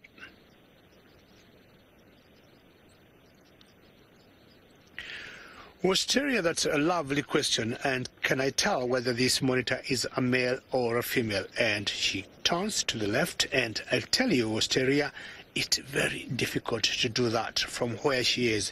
From, just looking at her like that, it's very difficult. And we have always thought the best way to do this is to anatomically maybe turn them around and just go to the cloaca, and that way we can feel. We have always known the females will have like an appendage just by, at their genitalia, will have like one appendix or appendage, and the males will have 2. But it's always very difficult when you just see them from where they are to tell the difference. But should you see 2 together, you can always have an idea of the male and a female. If it's not a female and a young one, the male tend to be a little bit bigger, and the heads of the males are much wider. And you look at the tail, the base of the tail, where it touches the body, for the males, it's a little bit wider than for the females. It's the only quick way you can tell. But when you see one like that from a distance, Wisteria, it's rather difficult to tell whether it's a male or a female. Fantastic. Let's find out how the tracking team is doing.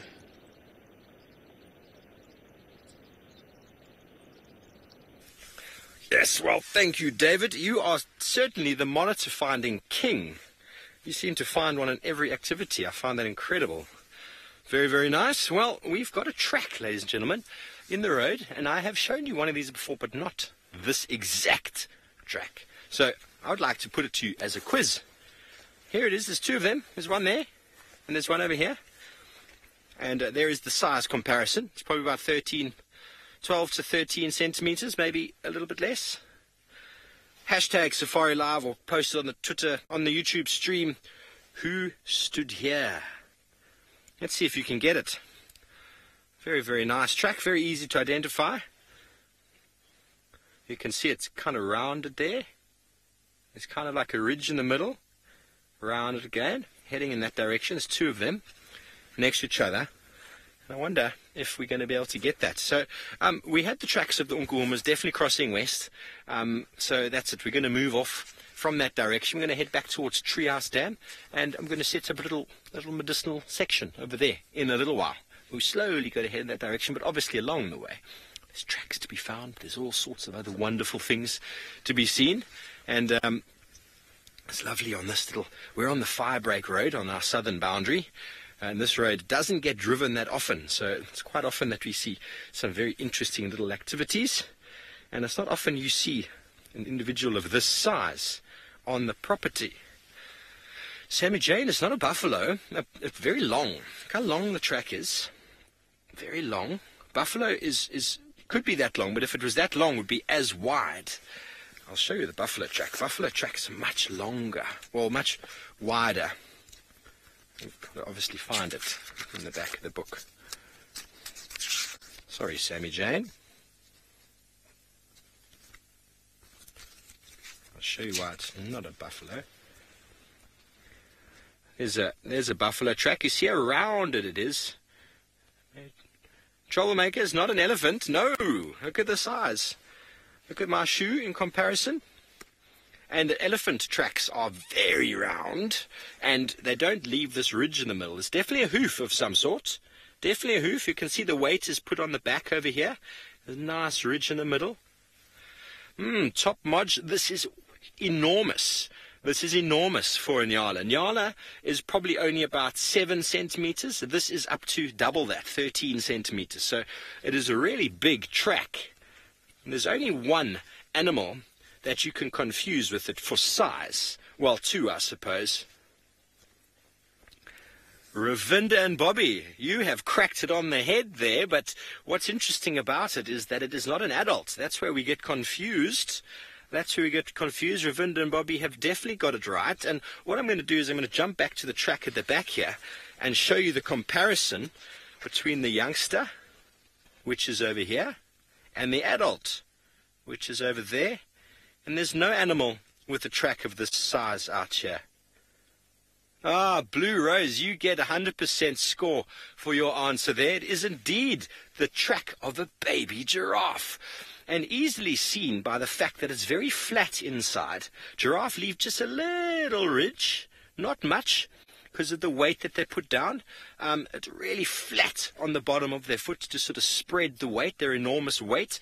And you will not confuse any track with that of a young giraffe. But sometimes people can think that it might be buffalo, as you thought, but it's way too long.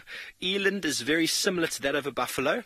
And sometimes you can think that it's the outside toe of a rhinoceros, but it is not. Okay, so I hope that got you all woken up in the morning. We don't see many young giraffes in this side. I saw my first group of giraffe the other day. Lots and lots of males hanging around, or should I say 2 big males that we see quite regularly. As you can see, I've shed a couple layers, but we don't see the families too often. Vegetation's a little bit thick. You know, protect yourselves against lions. Giraffe one. Oh, I'm having another leaking issue. Well, while I get my water container under control, let's go see if Ralph's had any luck tracking those leopards. Not just yet, everyone, but I'm heading into that area where Thandi and Tlalamba have been seen quite regularly. And it looks like this little drainage line here is where she likes hanging around and also where she likes leaving Tlalamba. So it's good for us to come through here nice and slowly.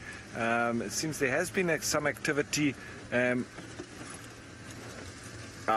seems like with the activity, it's also an area where there's not too much signal. So I'm going to get out the other side. In the meantime, off to David.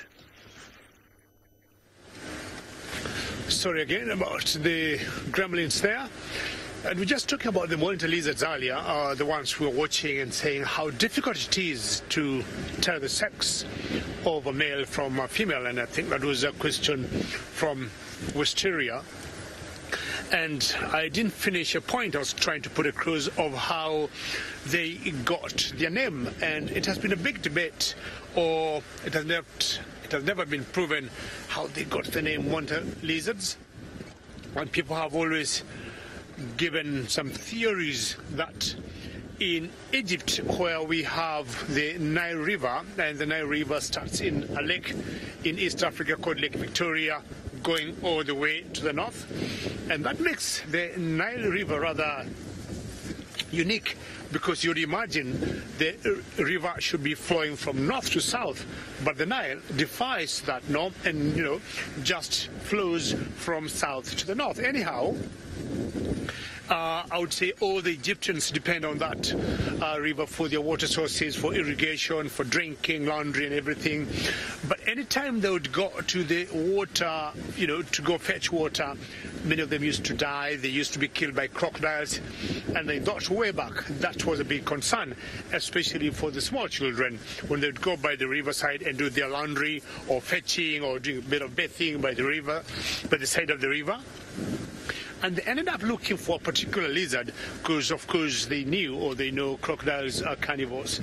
And they went looking for a lizard that they thought would take care of that. And then they got that particular monitor lizard we saw there, and they could tie its leg with some kind of rope and put it on the side of the river. And if they would not see it struggling or trying to come out of that particular point it was, they knew that area was safe for them to go and fetch water, to do laundry, to bathe, and do whatever they wanted to do by the banks of the river. And they used it as a control experiment just to confirm that all was safe in the water.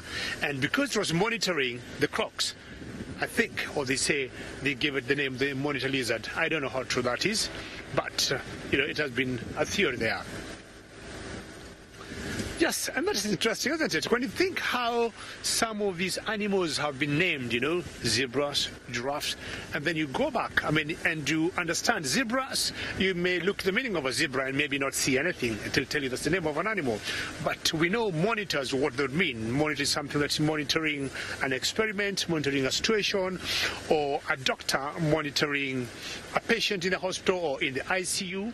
But now, this monitor lizard, what were they monitoring? And yeah, it is interesting just to know they were used by the Egyptians long time ago to monitor their safety by the banks of the River Nile. Could be interesting if you find all the other animals, what their names mean. I don't know what a giraffe would mean, but I think the naming of the monitor lizard, if that is true, that was very clever. And hopefully today they got now pipes all the way to the river, bringing water to their home. Better infrastructure than it was maybe 100 years ago. Alrighty, Ruff, how are you doing, Ruff?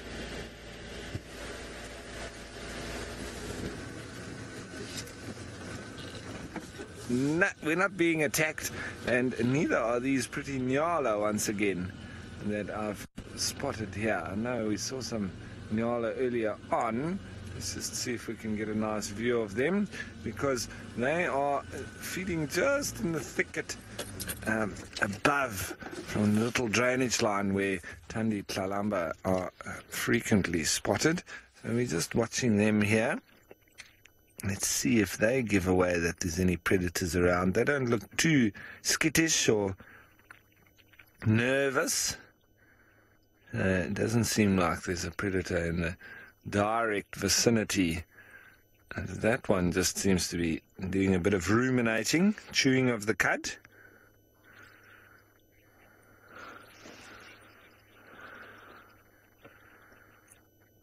Now, barb and wisteria, their coats can get slightly heavier or slightly thicker in winter.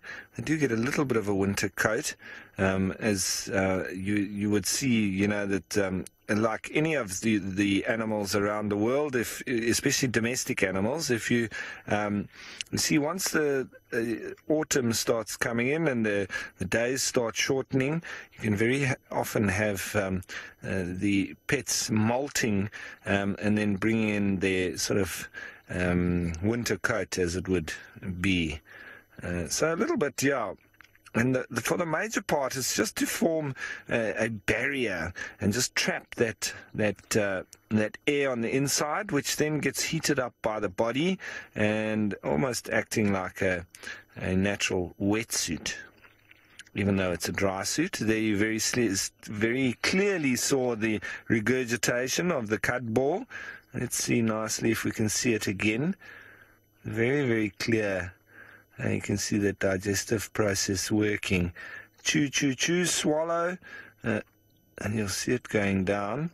See, it's swallowing a little bit as it's chewing as well.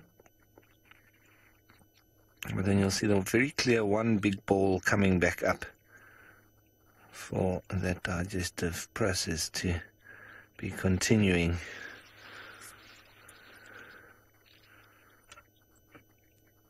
And And there it comes. Perfect. Now, Leslie, you say what's the mohawk on the younger males for? Is it on the? I think if you mean that mohawk, the white hair on their backs. Let's just see if we can see one there. I'm not sure. Let me just move forward slightly. There is a younger male here. Let me just see if I can roll. Come on. No, I'm going to have to start. There's a young male just a little bit further up over there. If you can see him now, Senzo. I think you can go in there. So that mohawk, mostly down to displaying between males. So at the moment now it's lying pretty flat, and he's also a very young male, so he hasn't quite got the full mohawk mane as it would be. It does turn white. At the moment he's got a bit of a mixture there, black and white. At the base it's black and then it turns white, and when they're displaying at each other, and also for females, they really extend that and make it stand up on end, and we also say that that's piloerection, the raising of hairs on the back, and well, they do it, as I say, to sort of exhibit at each other and towards females, saying, in a very crude way, for me to put it would be, look at me, I'm a very good-looking male, and to the other guys, well, don't get in my way, I'm bigger, I'm more pretty and stronger than you are. Oh. Okay, I've just heard some Nyala alarm calls quite far from us, but I think I need to be spinning around and going and chasing up on that. So that's exactly what we've just been waiting for, and I've just hit the jackpot, but I'm not sure exactly where it is. I'm just going to follow up on that. So that's what I'm going to be doing. A little bit of a race, lots of excitement now. Going to try and catch up on that Nyala alarm calls. Well, we haven't had any alarm calls ourselves, and we are trying to follow any sign that might take us to alarm calls, and heading towards the Djuma Waterhole and chancing if we could see something there. It's time for animals to come out for a drink. You can see there's some mongoose or some squirrels running on the ground. See if they're going to stop somewhere on the termite mound or just in the grass. They just, whoops, just disappeared. Can you see them there? There they go. So dwarf mongoose, always very sneaky, always very fast little guys. There another one goes very quickly. Another one goes. They're trying to be very fast lances, but yeah, that was not bad. To see them just running on the ground there. They're always more colorful when you see them like flowering a termite mound on top, and especially the dwarf mongoose being dark and brown and staying on top of a white termite mound. And so nice when you see them sharing a termite mound together with the squirrels. You'll see squirrels on one side and termite mounds, or rather the dwarf mongoose on the other side of the same termite mound. And you wonder when they go inside there, how do they agree? You stay there and we stay here. Or while there, do they really go? Once we see them on top, when you see them on top of the termite mound, they're always separate as they're two different species. But once they go in, I've always wondered, do they meet or do they interact when they get inside there? And the termite mound will hold so many other species, including snakes and monitor lizards. It's always a big question what actually goes in under there. The dwarf mongoose, the squirrels, monitor lizard, or snakes. Who does what?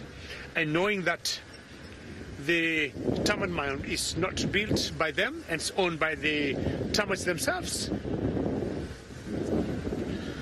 Alrighty, we're gonna hit.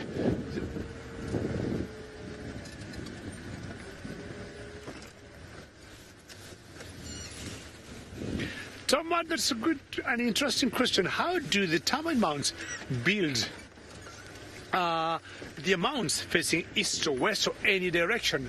I don't think they have any direction they choose to build their termite mound. It depends on, sorry, just some drongo there. It depends on where they are and exactly the materials they have. But most important, how is that correct? Is that a good angle? It depends on where they are before they build their mound. Sorry, I got my foot on the brakes there. And the materials available, the source of the materials available, that determines, you know, what it doesn't exactly have a reason what direction they take, left or right, or any angle. So long as they have the right materials, I'm talking about the soil, and they'll always use their saliva, like water, to mix up like the cement. But what we normally see on top is always just maybe a third of an actual termite mound. Most of it is underground, and it's a huge tunnel. As we watch that drongo there, which once in a while they'll be known to go to feed on the same termites we're talking about. It's the fork-tailed drongo. One of the most elegant birds I know, but being smart and neat in terms of their plumage, and loves to eat termites on top of other insects. And yeah, look, from the final control tells me this is Raf's favorite bird because it's not afraid to attack eagles. And that's very true. I mean, Raf, because anytime you see a bird of prey somewhere, and of course the birds of prey, it's a good stretch on that wing. Beautiful, good job. I was talking about how they maintain their plumage. And anytime you see a bird of prey somewhere, and they'll always go for these small little birds or their chicks or their eggs, the first birds always to mob the big raptors will be the drongos. They're very fearless and they're very courageous. Raf, I would agree with you. I've seen, like, you know, just two drongos going to a martial eagle. Not much they could do, but you could just see them flying over the martial eagle and just, you know, becoming irritant and making his life difficult and just making noise and calls, you know, and the martial eagle thought, they're not trying to get me, but they're just irritating, and the martial eagle just took off. I respect drongos for their courage. And many birds, like the arrow-marked babblers, have used them for defense or like sentry. All right, drongo, thank you very much. Hope you have a great day and get yourself some food. And being a carnivore, drongo more like doing more insect than anything else. I've already seen them once in a while going for nectars, you know, on flowers, just like the bee eaters, but they don't, you know, eat bees, but I've seen them once in a while going to some flowers and trying to suck some nectar.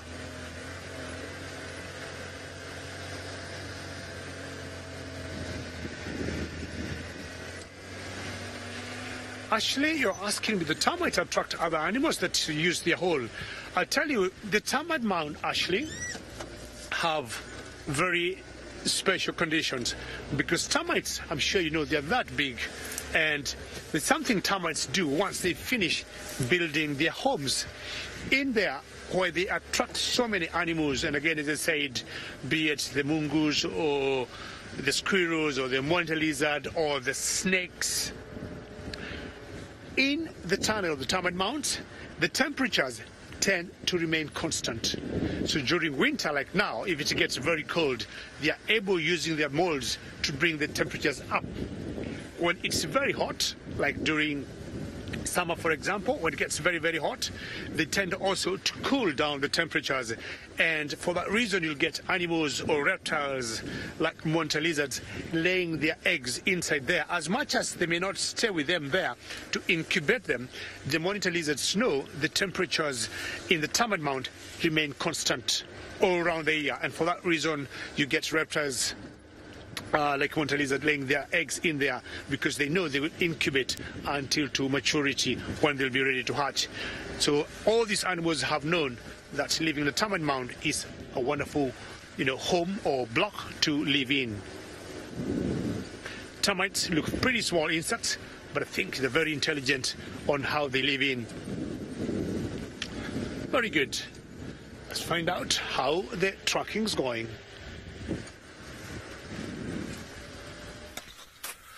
Yes, well, as we said earlier, the Djuma Pride has gone west, so we've given up on them unless they decide to jump over and around. We've done a big loop.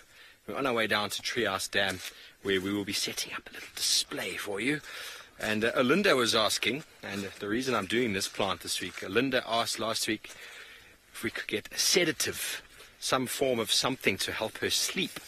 And so the plant I'm doing today, the false marula, there is elements of it that you can use for sedatives, but that's the roots. There's a fungus that grows on the root that you can either burn the root itself, or you can just scrape off the fungus and just powder it up and just use it as a snuff, we call it.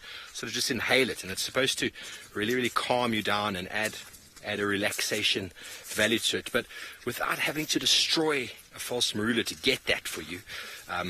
I have been looking for false marulas that have been pushed over or have had some damage to the base, but as of yet I haven't found any. So we're going to leave the sedative out, purely because also we're still on bushwalk, and if I give Fergus some sedative, we probably won't get home. We'll just suddenly slow right down, eh, Ferg? He just smiled though. He just smiled though. But it is indeed all about dosage, and I honestly wouldn't know how much of the root to snuff, because you could potentially end up completely killing yourself. As I've said before, the difference between a medicinal plant and a poisonous plant is the dosage. Your doctor will say, take 2 pills in the morning, 2 pills in the afternoon, a month course. If you take the entire month course in one day, well, it's a good chance that you could kill yourself. So we're not out there for that. We're not out for killing each other.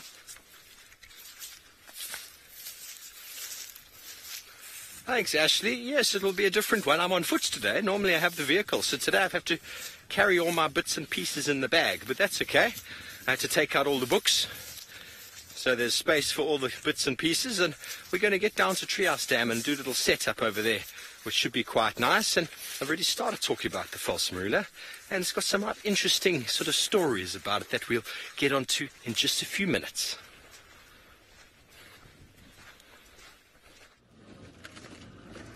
Well, I'm hoping everything goes well there with Steve. We're just following up on these alarm calls. It did come from inside a block, so as per usual, a little bit tricky when it is inside the block, because it's not always easy to negotiate this kind of thick bush. It did, however, seem like whatever the predator was, and I'm thinking most likely be either Tundi or Tlalamba. It seems like they were on the move, because we heard the Nyala bark, and then we heard some of the little Franklin doing the characteristic grr, grr, grr, like irritated with an animal that's near to them. And then we also heard some squirrels. And they seem to be getting further along. So and if I don't come out, then I will head back towards Nyala Road North, and then just check along there for the tracks. So that's it. Hopefully I'm getting closer to this predator, and well, bonkers. All right, we still trying to follow some tracks here, but not leading us anywhere. But we've got some nice nyalas around here to the right, and let's see what could be happening with them. They all look like youngsters, and fully grown female there, and like 3 youngsters there. Some very aggressive antelopes we always see around, and Tandy would love to get one of these youngsters here for her princess, Tlalamba. Feeding on the leaves. And some of the trees, like the buffalo thorn, that we may hold the leaves all around the year, will come in very handy for most of the browsers. I've always loved the stripes of these animals and compared the stripes to the zebra stripes,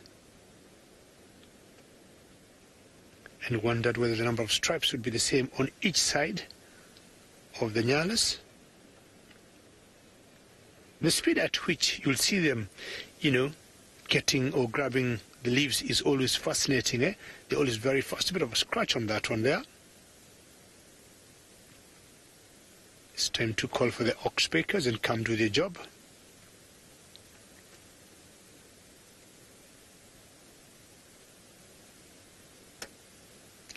Troublemaker, how are you? And you're asking, do we ever see strange behaviors of these animals like eating meat?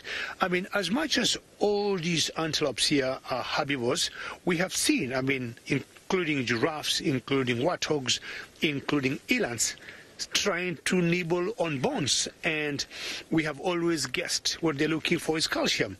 Yes, Troublemaker, we have always seen them, going for meat, but more so, like if you're talking about, for example, the warthogs, they'll go and scavenge on, meat of an old kill. But huge antelopes, you'd imagine the size of an eland, we have seen them like going for bones. And our guess is always, they're always looking for calcium. Yes, once in a while, we have seen them behaving that way. Troublemaker. Very good. We'll keep moving on and find out where all these leopards are hiding today. And with all the good news that Raf thinks he is on a hot trail of Tandy and her cub, that could be exciting. Yesterday we didn't see any of those leopards. They kept hiding, not even the cheetahs. And we had a lot of excitement this morning when we saw all those tracks of lions that now we have confirmed they have moved out of the block to the west. But good news that they came through. Chances are they might come back again. Lot of tracks I'm seeing for elephants, and we want to go by Djuma Waterhole and see if they can see some. They're having a drink.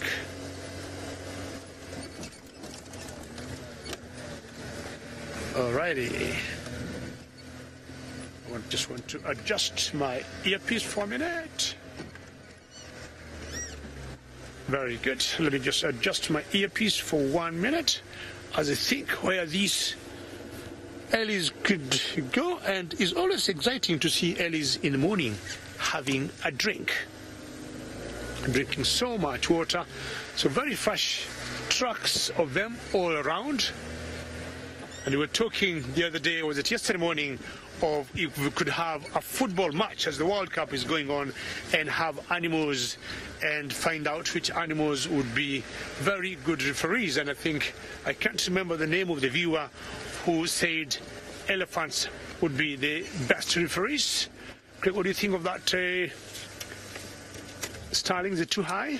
It's beautiful starling there, trying to sun herself. Thanks, Craig. I've always loved starlings because of how they come through. Very good, how they come through in terms of their feathers, iridescent feathers, and trying to maintain itself. And wondering if, talking of football, if birds would be involved in football. The animals, we thought yesterday, yes, we can have elephants as the referees. But now let's look at birds and see how well the birds would do and which team would play which side.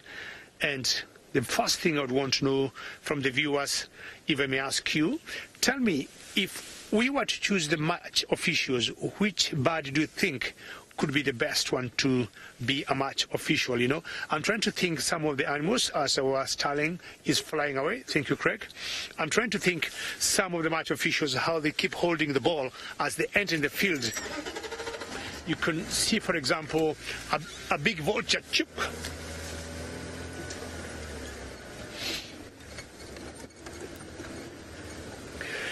Samijan, you're asking, do all birds shed their feathers? I don't think birds, Samijan, shed their feathers. I don't think so. They might lose one or two because of age or because of being deformed or something going wrong. But I have not seen birds shedding their feathers. The only time we see birds' feathers on the ground is when either they have died of natural causes or when they've been brought down by predators like big eagles. But I don't think birds shed their feathers. I would, be happy to know that. But I highly doubt, Sammy James, birds shed their feathers. Going on a small little drainage here. I hope I am going to keep my signal for another 3-5 seconds. Very good. So yeah, don't forget to tweet me on my small request, #safariLIVE, on what do you think if we would have birds playing World Cup football here in the African wilderness, which bird would you make to be the referee? And I'm thinking of either the vulture, number one, or a bird of prey like the martial eagle, those two. And I want to give you a choice of three: vultures, martial eagle, and let me say the other one would be the go-away bird.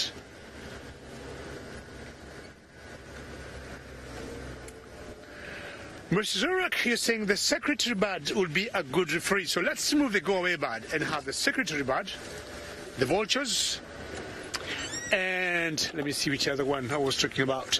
Secretary bird, vultures, and the martial eagle. Let's have those three and find out which one you think could be the best referee. Yesterday we settled down on the elephant because we thought for the animals, the elephants will always not take any nonsense. And one and two, elephants got very good memories, so they'll always remember their rules or the football rules just like that. So for the birds, let's look at the martial eagle, vultures, or the secretary bird. And let me know why you think the secretary bird. Is it because how they are dressed and secretary birds look like referees? Maybe. Let me know. There's a wildebeest in there, Craig. Is it too far? Is that too far there? I'll be waiting to hear what you'll tell me and know which bird you think could be a good one. There's a lodge not far from there, from our camp, and I think Craig just spotted a wildebeest, most likely in the wrong place.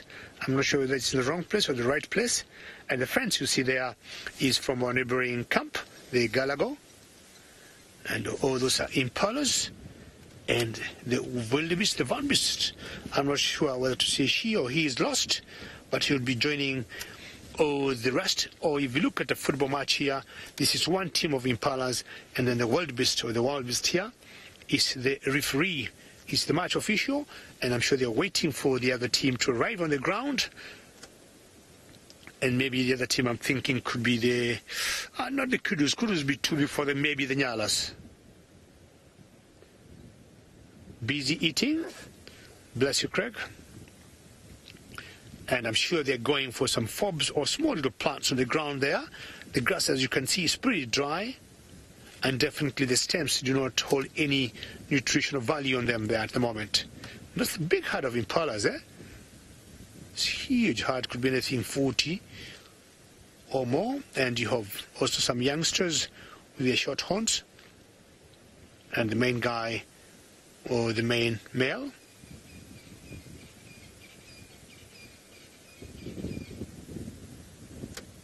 Marco, thank you very much for your comments. I've been lucky finding, all the animals. Sometimes it's a question of luck, and every time, sometimes the camera operator will tell you it's skill and luck. But I've always thought sometimes it's more of luck than skill, and I would say I've been doing very well for me yesterday. I'll bet being quiet, Marco, as you say, especially for the cats. But all of us are still following the cats. The team tracking ground, Raf, myself, and Craig. Hopefully, be able to be seeing some cats as we move on.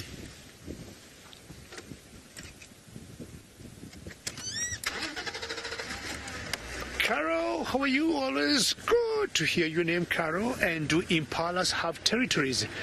During rutting season, that's one time I would say definitely they'll have territories. You'll always see the males, moving the females in a particular area and wanting to keep them there for breeding purposes. That time it's more definite. These other times, like now, they'll also have territories, but they're a bit loose. Hopefully I don't lose my signal again, another 3 seconds. And the territories, no worries. And what would happen is this other time, you'll get them out there, and the territories are not very permanent, but you'll see a particular area will always see a herd of elephants, a herd of impalas with male following them closely. But during rutting season, as I said, definitely that time they defend their territories and making sure they bring as many girls or as many ladies with them as possible. Please don't forget to keep tweeting on my poll on who do you think of the birds would be the best referee secretary bird, we all know the secretary bird, vultures, or a martial eagle. We want to compare and see who all of you think could be a good referee or a good match official who will not be compromised by taking any nonsense. Very good. I'm not sure I'm picking a cold, as Craig was sneezing before, and I'm now also thinking like sneezing, and maybe someone might have some medication for me. Thanks, David. Well, the information I have this morning doesn't really have too much to do with colds and flus, but there are others that we can use, but I'm not going to talk about that right now. Welcome to another episode or morning with myself and Medicinal Mondays. Now, first of all, we're talking about the false marula, which is this lovely plant over here, very easily identified by the compound leaf. Nice compound leaf, split and separated from the marula by the fact that these little leaflets are not on very long stalks, and they're quite uniform and green in colour. Well, marula's got a little bit of a sort of whitish sort of tinge to it, and their leaflets have got little stalks called petiolus. So that is the first element that I wanted to talk about. But you know, I was talking earlier, and Linda wanted to know about sedative. You can use the roots. There's a brown fungus on the roots that you can take off, and you can either inhale or burn and inhale, and it'll be a sedative. But we're not going to do that because we've still got to walk home. But what we are going to do, first of all, I collected some bark yesterday, and I actually tried this last night so that we could have a on-the-go show. And here is the beautiful bark. Look how beautiful that bark is inside.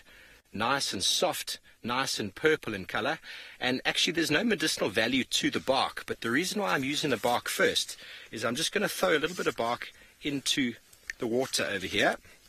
Well, there's no water yet, but I'm going to put it in there, and I'm going to show you what happens with this. I'm going to get this up and running, a little bit of water in there, because what you can do with the bark's very good for tanning leather, and essentially you should be putting 1 part bark to 2 parts water. You bring that to the boil, and you can tan leather. Cobalt, I'm glad you didn't miss it either. Now, I don't want to spill my water. There we go. Let's get that nice and hot. Now, I'm putting the bark in the water, and I'm going to bring that to the boil. And once it's at the boil, then I can let it simmer for about an hour. And you're going to see the color that comes up. The reason I did this last night is we don't really have an hour, do we? So I'm going to show you the color that comes up in here in the next little while. But while we do that, we're going to wait for the bark to settle. What we can also do is with the leaves, I'm going to do this during the little show until we come back next time. I'm going to play with it. But what we can do with these leaves is I'm busy chopping them up, and I'm going to make them into a little bit of a paste. And with the paste, Luke, the director's got a bit of a gammy toe from he was surfing in Bali, and he got a bit of coral in his toe. So I'm going to make this paste up for him. I'm going to take it home, and with the paste, what you can do is you can put it on sores and abscesses, which works quite nicely. So while I get that ready, we can talk a little bit about the cultural sort of beliefs and ideas of this tree. Now, the false Luke is in great need of it, he says. I'm just going to work this a little bit, let that boil. It's boiling nicely. Pre-boiled water is always the best way. And the local, or the Swazi, down in Swaziland, there's people there called the Swati. They speak Swati, and they believe, or they call the false marula the tree of forgetfulness. Now, why would you call a tree of forgetfulness? Now, there's two parts behind that. Their belief was that they would come and sit together underneath the tree, warring factions or warring tribes, and they'd come and sit down underneath the tree and forget any past battles.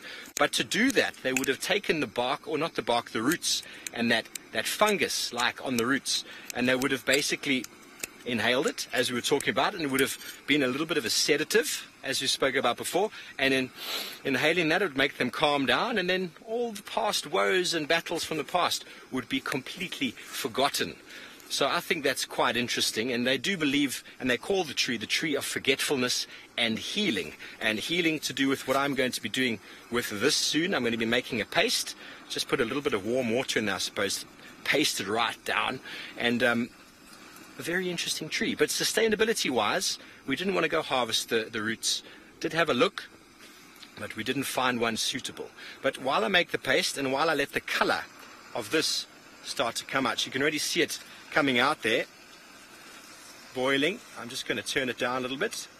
While we allow this to boil off and simmer, I'm going to go back over to David Gitu. And I'm sorry, David, I'm not able to heal your illness right now.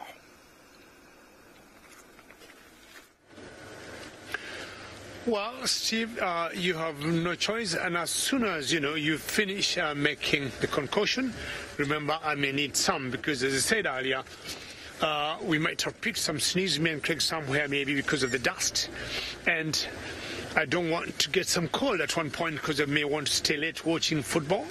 So once you finish making the medicine, make sure you bring me some in the camp, eh? Going on a small drainage here. Hopefully we should be fine. Back home in the village where I come from, we have found out there's so many trees we'll always use. I hope my signal is still good.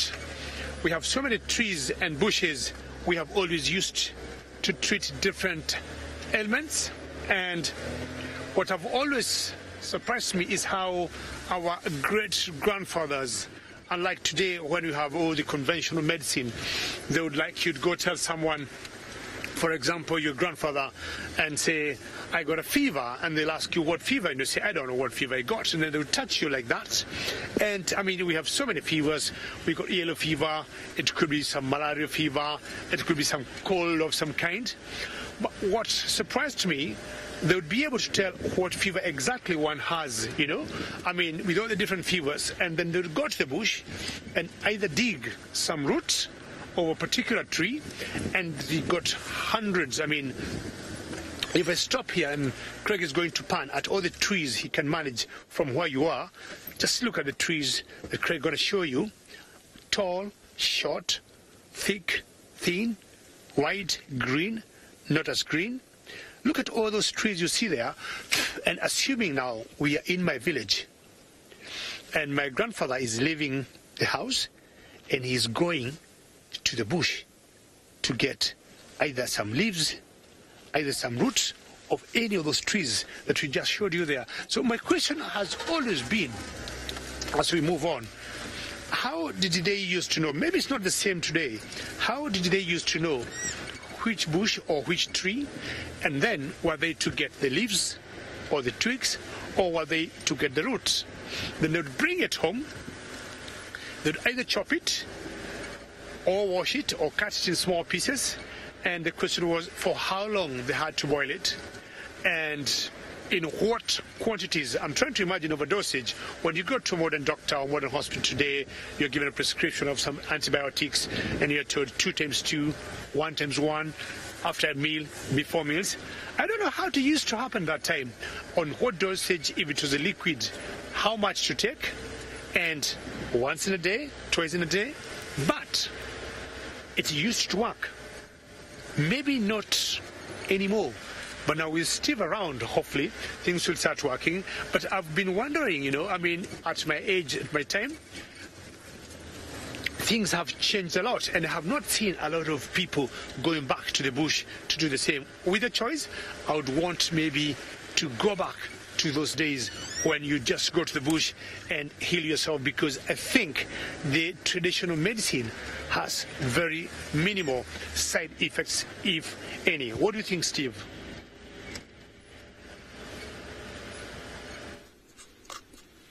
Yes, thank you very much, David. Indeed, we are going back in time, and I've gone so far back in time, I'm actually even using a stone tool to make my paste.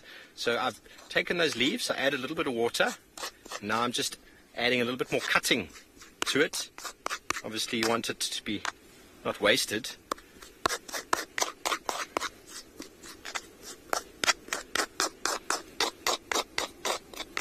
Jamie, that's a great question, and definitely, because I haven't given too much advice yet this morning, normally what I do, disclaimer on this show, is that I'm not advising anyone to use these plants. The knowledge of these plants is locked away in the minds of certain people. A lot of the knowledge is being lost. And so it's important to know that there are lots of medicinal plants in the wild, but that also the difference between dosage, or the difference between medicinal and poisonous is very important, and dosage is very important. So don't try this at home, folks. It's just nice to delve into the world of medicinal plants as well. As David said, there's an enormous amount, and a lot of it is still harvested from the wild, and a lot of it is being passed down from father to son, grandfather to grandson, but a lot of it's being lost. So I'm trying to do the best I can to try and keep this information going, to try and, bring it back into cultural thinking, back into sort of the way we do things. So one of the reasons for that. Sammy J, it depends on the remedy. With the leaves, definitely, here I'm making a very nice paste. Look at the color that's come through there. And it's a very nice paste that I'm going to be able to sort of fashion onto Luke's toe later on. But doing it with dry leaves, I don't think would work very well. It's lost a lot of its goodness. But when it comes to bark is definitely something that can be stored. For example, the bark I'm using here, I'm using fresh bark, and it's possible that older bark works better when it comes to dyeing. But a lot of plants you need to, so if I've got the bark like this in large pieces, that's great to dry it like that. But just before using it, then you need to cut it up and break it up into smaller parts. But if I stored this in smaller parts, just like tea bags, tea that is in tea bags have got a shelf life because the particles are so much smaller that they're actually losing their use over time. So leaving them in larger particles until being used is much, much better. But there's two ways of thinking, fresh versus cut. Ideally, you want to dry things out, and some of the things I am drying out, but I am no expert in the matter. I'm just doing my little bit. But Luke, I have made your paste. Here is for your wound for later. Tony Two Toes, I love your name. I get most of my information from books. It's all on books and a little bit on the internet. It's all out there, just has to be searched for. But as I say, the dosages and exactly how these things are prepared is not always that available. But come have a look at the dye process here, Ferg. It's starting to really get a lovely sort of color. I'm trying. Okay, well, it's struggling to get the color. What I'm going to do is I'm going to use my world-famous enema extractor.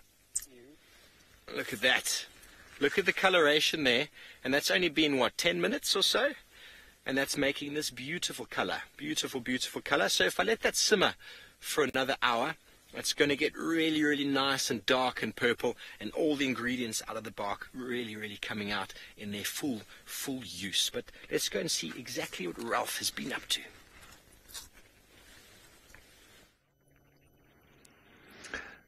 Well, everyone, we've made our way through to Biffel's Hook Waterhole. As you can see, these little terrapins all sunning themselves on the bank. The other ones disappeared off into the water as we made our way in here. Now, the reason we've come up here is because I haven't heard any more alarm calls. But so I'm just starting to loop now in the area that we heard that Nyala barking. And I'm just trying and listening out for any squirrels or anything else that's going to give away this predator. I think probably most likely Tandi/Tlalamba that are here in this particular area, but it could be any of the leopards. It could even be Tingana. So we'll just have to find whoever it is and confirm. So that's what I'm going to carry on doing now. I'm going to go back down on Hyena Road, which is just on the opposite side of a bit of a drainage line coming from this waterhole. So we were on the eastern side of it now. We tracked up alongside it. That's Hyena Road. We're now going to go on the opposite side of it, on the western side, and just check if we can't see maybe there's some fresh tracks on that side, or the leopard itself. So that's the idea. Sorry, terrapins, you're all going to go into the water, but they can come back out as soon as we're gone.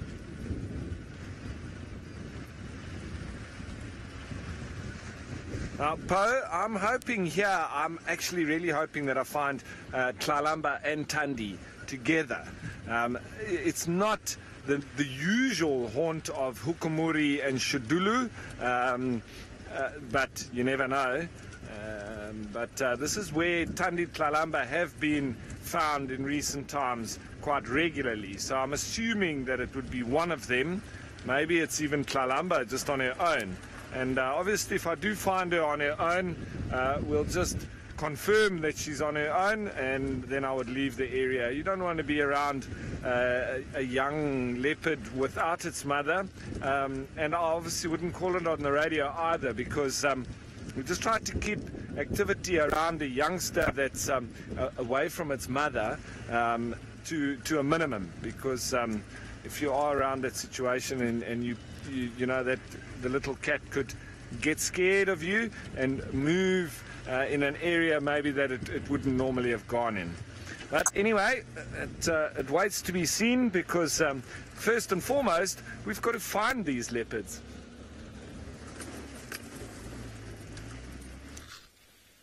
Good luck, Ralph. Good luck. Hope you do come right with a spotted cat this morning. But just to rehash on the comment we were making about dosages, when it comes to applying leaves and things like that to a wound, there's nothing really, you can't really overdose that. But when it comes to ingesting things or taking things inside of the body in any way, then that is when obviously toxicity comes into play. And I'm not going to be looking at any deliberately poisonous plants. The false marula is part of the mango family, and the fruits are very, very tasty and very delicious if you can ever find one. First of all, Herbie eats a lot of them, and then all the birds and monkeys absolutely love the fruits. But it is all-purpose timber. You can make all sorts of stuff with it, but we don't find too many false marulas around. They tend to do very well on termite mounds. But what I was talking about, the bark's quite nice to use, and we've made a bit of a dye. Obviously this needed to sit or boil a little bit longer, so I made it last night so as to prepare for you, because first of all, bark holds a lot of the color. You can make dye out of flowers and leaves as well, but they don't have as much ability. So bark is very, very good. The spongy and the outer bark combined, and some people suggest even drying it for up to a year. So that might also have influenced the fact that this dye is not as dark as I'd like it to be, but we're experimenting as we go. But time for the big reveal. Now, I've got 2 socks. This sock has got a little bit of dye on it because I had it touching something just now. But you can see it's a relatively white sock, is it not? And so I need to make more dye, because last night I made some dye. And should we have a look at my very interesting... There is the comparison between sock undyed and sock dyed. So that was just with an hour's brewing last night. And then I put this into the dyeing bucket for the whole evening. The bucket wasn't dyeing, it was dye in the bucket. And that's essentially, the longer you leave it in, then the better it'll be. But maybe if I'd made a stronger dye, or the bark was a little bit older, perhaps it would have worked better. But clear to see. And a very nice dye there. And now I need to make more, because my socks look a little bit strange. Yes, well, traditional tattoos, I have no idea, Ashley. But definitely for clothing. Herbie, you've said you've used this before for dye, haven't you? Yeah, I was talking to Herbie this morning about my segment, and he's like, yes, indeed, we used to use it. But the problem is, or the reality is that commercial dyes are so much more freely and easily available that's what people are doing now. The cultural sort of dynamic in the world these days, everyone's moving away from the landscape and from the environment and going to commercially based, commercially built things. So this information is still all there, but it is being lost through the sort of generations, and we really need to rehash and bring it back in, because there's some wonderful stories, even just stories. Even if we don't eat these things and use them, just to talk about them really brings back our sense of culture and our sense of survival in the African landscape. Kathy, I think very certain. I mean, I don't know what your thoughts are on chickens, but chickens, to me, go around and pluck and cluck and just do their own thing. But they are smart enough to know when they're ill that they'll eat certain medicinal plants. And I've done permaculture courses, and you plant medicinal plants like wormwood, those sort of things, into gardens where the chickens are. They'll physically go and eat those plants when they're not feeling well. They know how to do that. Dogs and cats, when they're not feeling well, they want to maybe regurgitate, will go and feed on grass to throw up. And where the other animals have learned that certain things will aid in all sorts of things. It's interesting. I mean, for example, the steenbok will feed on the poison apple, but only one a day, so as not to over-intoxicate its body, even though it's a poisonous plant. So elephants, we know for a fact, go and feed deliberately on trees at certain times. They feed on more trees at this time, bark at this time, roots at that time, fruits and leaves at that time. So I think animals have definitely got the wherewithal, and us as humans, we have it as well. It's passed down, and it was experienced through trial and error and taste and death, and if you died, well, we stopped using that plant. So it's very important, though, indeed, to be aware of what is poisonous and what is not. But I heard the wheels moving of David. He just passed us by just a moment ago. Let's go see where he's going to. Well, that's very true, and I was trying to wonder when, Steve will finish and make sure he brings me some concoction back home in the camp, because if he doesn't do that, I'm sure he should know he'll not get any breakfast.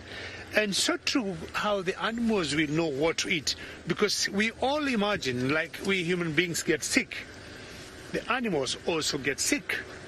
But to see a sick animal like down and not moving has been very difficult, and we think they'll always know if they have an issue with either digestion, what they will go for, or when to avoid eating a lot.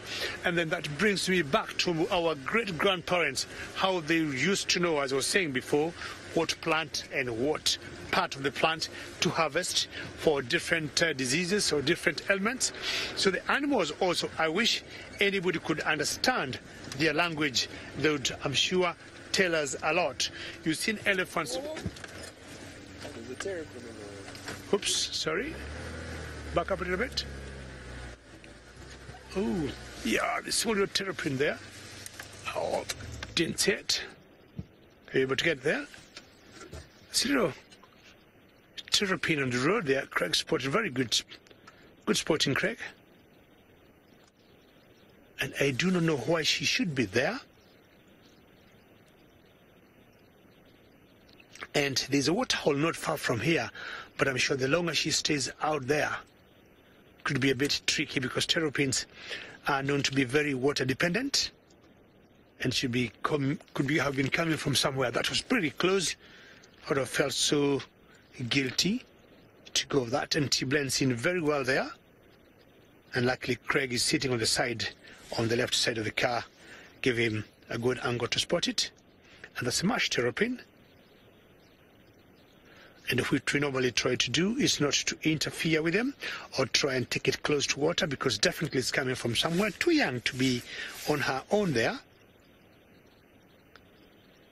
But so long as she'll be walking through the grass or thickets and getting some good cover or some good shade, she'll be fine, and then most likely she'll end up on a waterhole.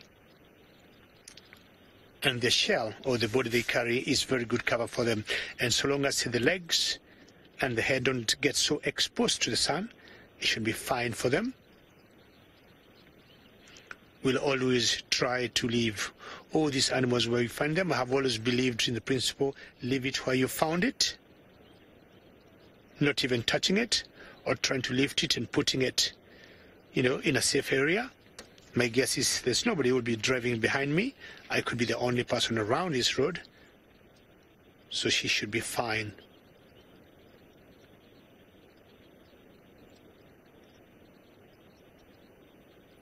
Kathy, good question. Do I think she's stuck by that branch? What I can see, Kathy, from here, that branch to me is very light, and I do not think that should be a concern for it. And if so, yes, I would be more than happy to not lift the branch for it, but seeing it go through. Maybe because of the movement of the car, she most likely have picked our movement and she stopped. And because they are very good, she must have looked where she was going through, and definitely she made a judgment that she would go through. It's a lot easier going under that branch than going over the branch. So I'm sure Kathy, she should be fine, and she'll make her way to some safe area or a watering hole later in the day. Alrighty, Ralph, tell us something, Ralph.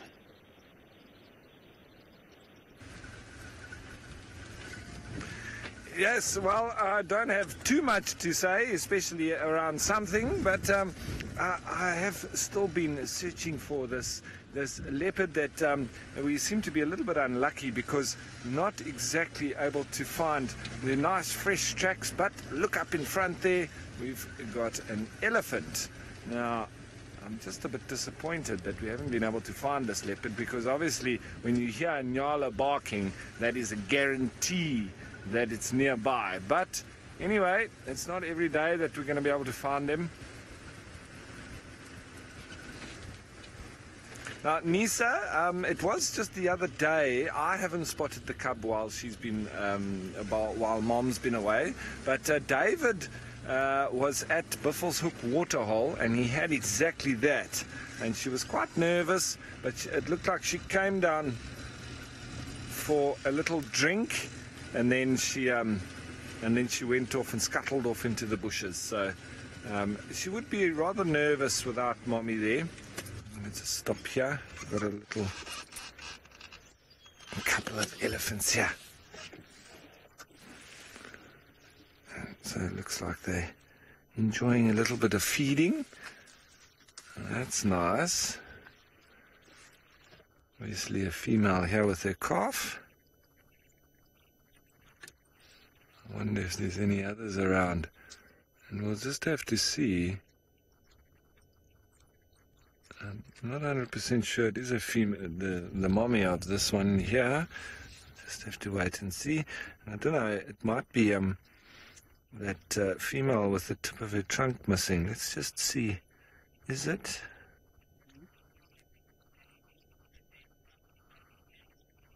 Ashley, absolutely. You say the best type of traffic jam. Yeah, elephants stopping you on the road is always amazing, and it seems that it's not the female with a little bit of a trunk missing. This one has got its full trunk. Just resting it there a little bit on that small red bush willow shoot. Happily feeding, yeah. And this female, quite possibly the mother of that little youngster there. It's also trying to feed, looks like on a apple leaf.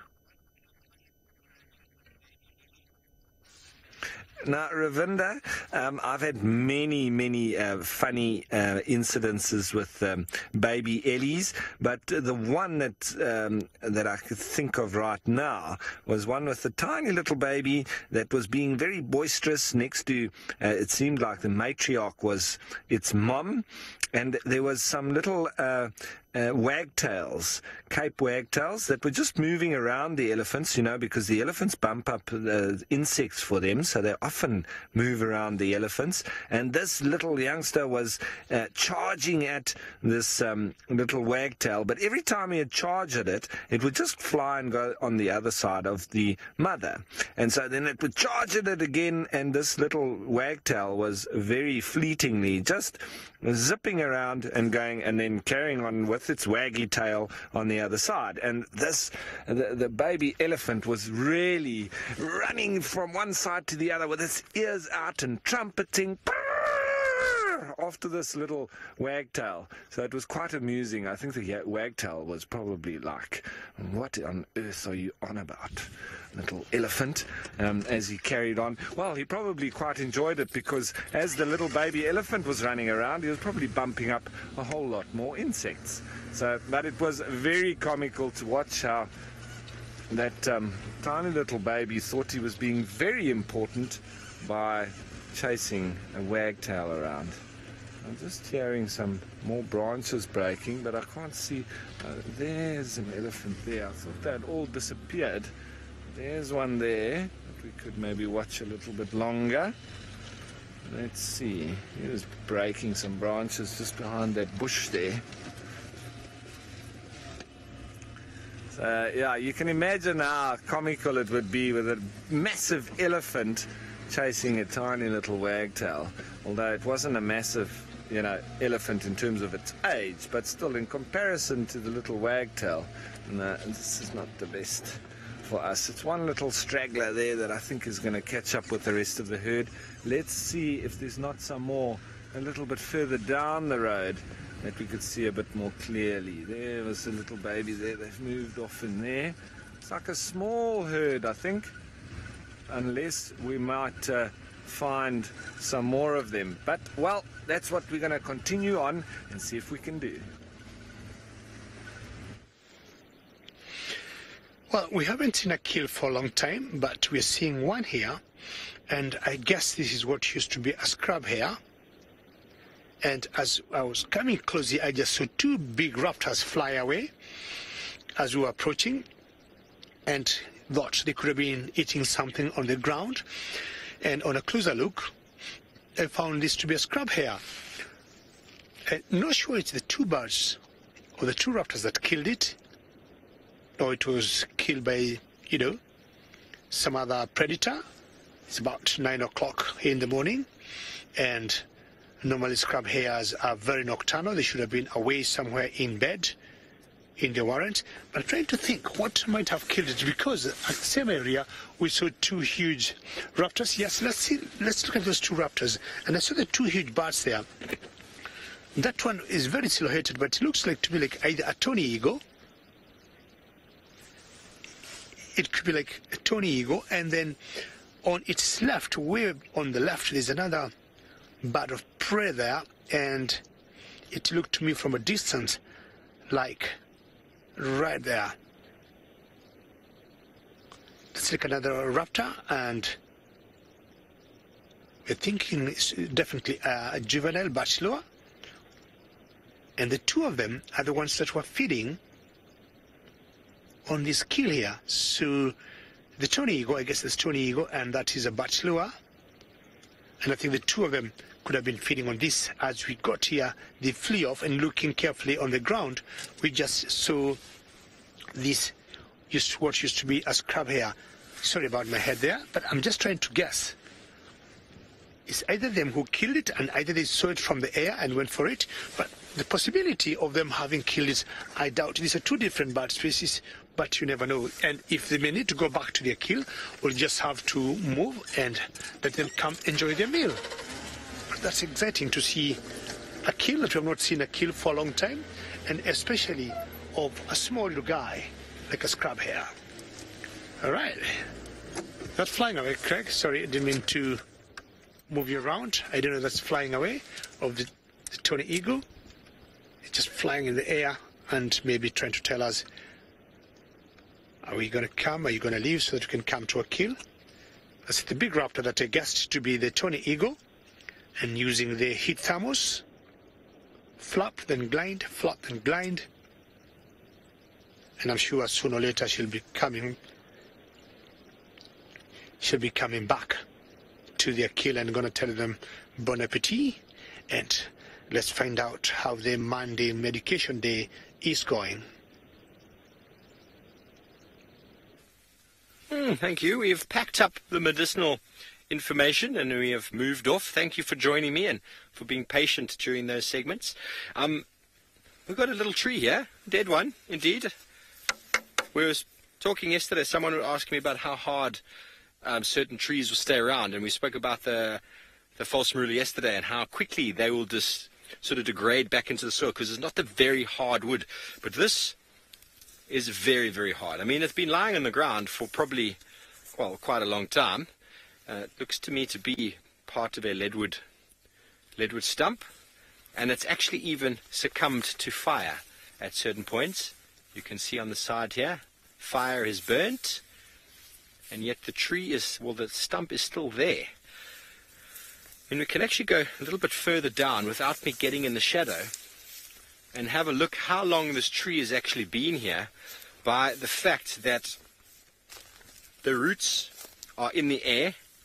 The plant is completely out of the ground. This is the root area.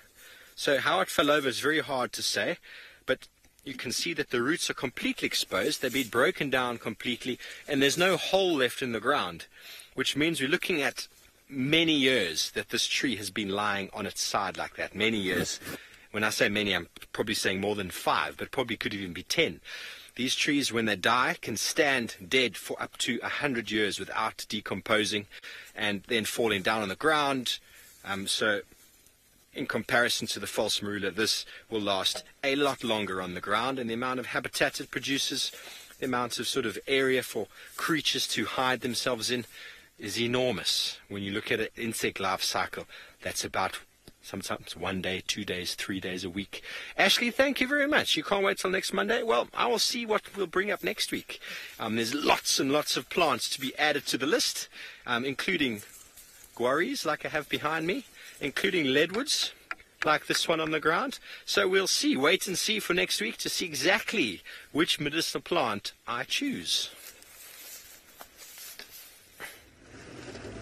All right, everyone, we've come down into the Mlawati because this is the area where we also found Tingana on Saturday.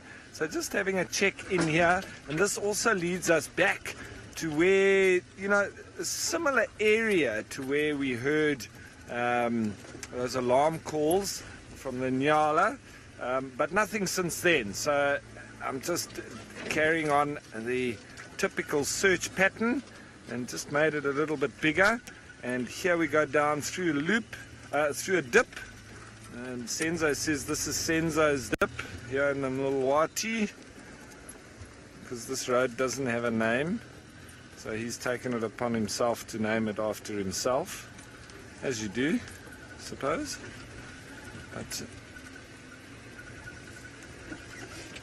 yeah, and Luke saying like Senzo and his socks in the wash, he just takes anything. I think Senzo's been wearing other people's socks, not only his own fancy ones. You want to show us what socks you've got on today, Senzo? There we go. There's Senzo's colourful socks for the morning. Thanks, Senzo. Right. So, as per usual, search continues. Well, I don't know what socks Senzo's wearing today. Sometimes he'll have the ones that got bacon and eggs on them, and if he's wearing the ones with bacon, well, we might be having some bacon here, and Senzo should be here and know what exactly we got. Some warthogs, bacon and sausages, sometimes I'll call them. There's a huge family of them. I've never seen a family that has many piglets. I had counted about 5 piglets. 3 of the same age and 2 of different ages. And you see how the earls go down on their knees and kneeling down to reach the ground food and to have a leverage on their neck to be able to scalp all the food they can get in terms of plant or rhizomes or roots of the grass. I don't know where Tingana is in Tandi. They should know there should be some nice pork chops around.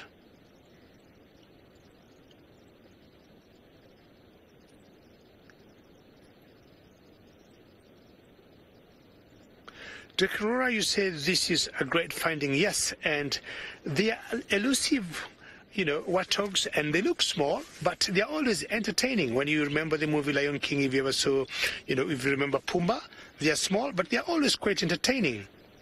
And to see, I think, total of them together here, I've seen 8. I don't remember the last time I saw 8 warthogs together with the 5 piglets and 3 fully grown ones.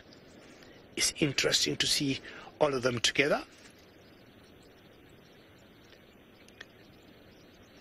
And they'll keep digging for food, and they love open areas. Very unusual to see them going in very heavy thickets, of course, because of their safety and security.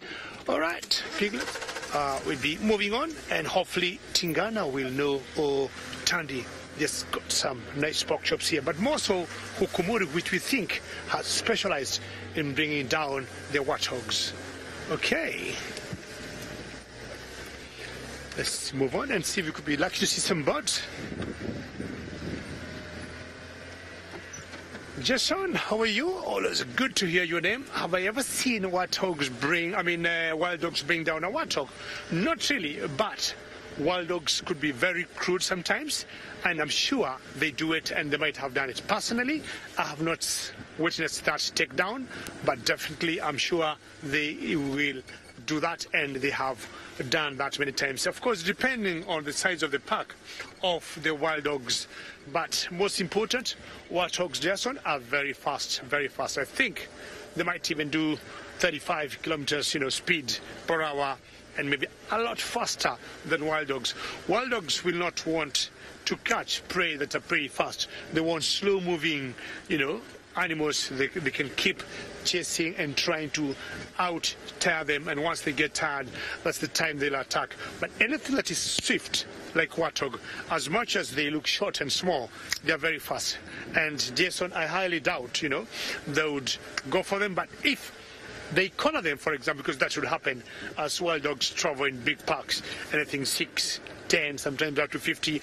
If they corner them, I mean, the warthog will not have much of a choice, eh? And sometimes you have noticed the trauma alone of the prey, just seeing the predators or the animals that want to bring them down, the trauma alone just makes them freeze and they don't move. You just like you walking and you end up meeting such a huge polar bear. The first thing before you flee, you're like, what do I do next, Very good. We haven't seen wild dogs of late, Jason, but you always have them around. Andy, you're asking, do warthogs mate for life? I doubt. I do not know, but I would say I doubt. And they are not monogamous like most, four-legged animals that we have always seen around here, the quadrupeds. I don't think they mate for life. They'll have these loose relationships, and maybe once in a while they go separate ways. But it could be a possibility that they also mate for life. But I would say for a fact, I do not know that for sure.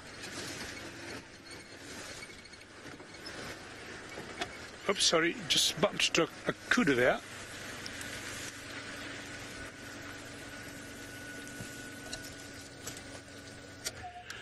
Actually, you're asking the possibility of a relationship of the normal warthogs, as we see a huge kudu there with the warthogs. That's a good question. I don't know how they would relate, but I found myself the warthogs being a bit sneaky and not easy to tame. I highly doubt, because they would not be as easy to tame as we would do with the pigs. I don't think they would make a very good gel, actually. I highly doubt. Good evening, Mr. Kudu. How are you? It's a very good profile, eh? So yeah, I doubt the warthogs could make a very good blend if we would put them to the normal pigs that we have in our homes. The pigs being so loud and so noisy, I don't think the warthogs would love that.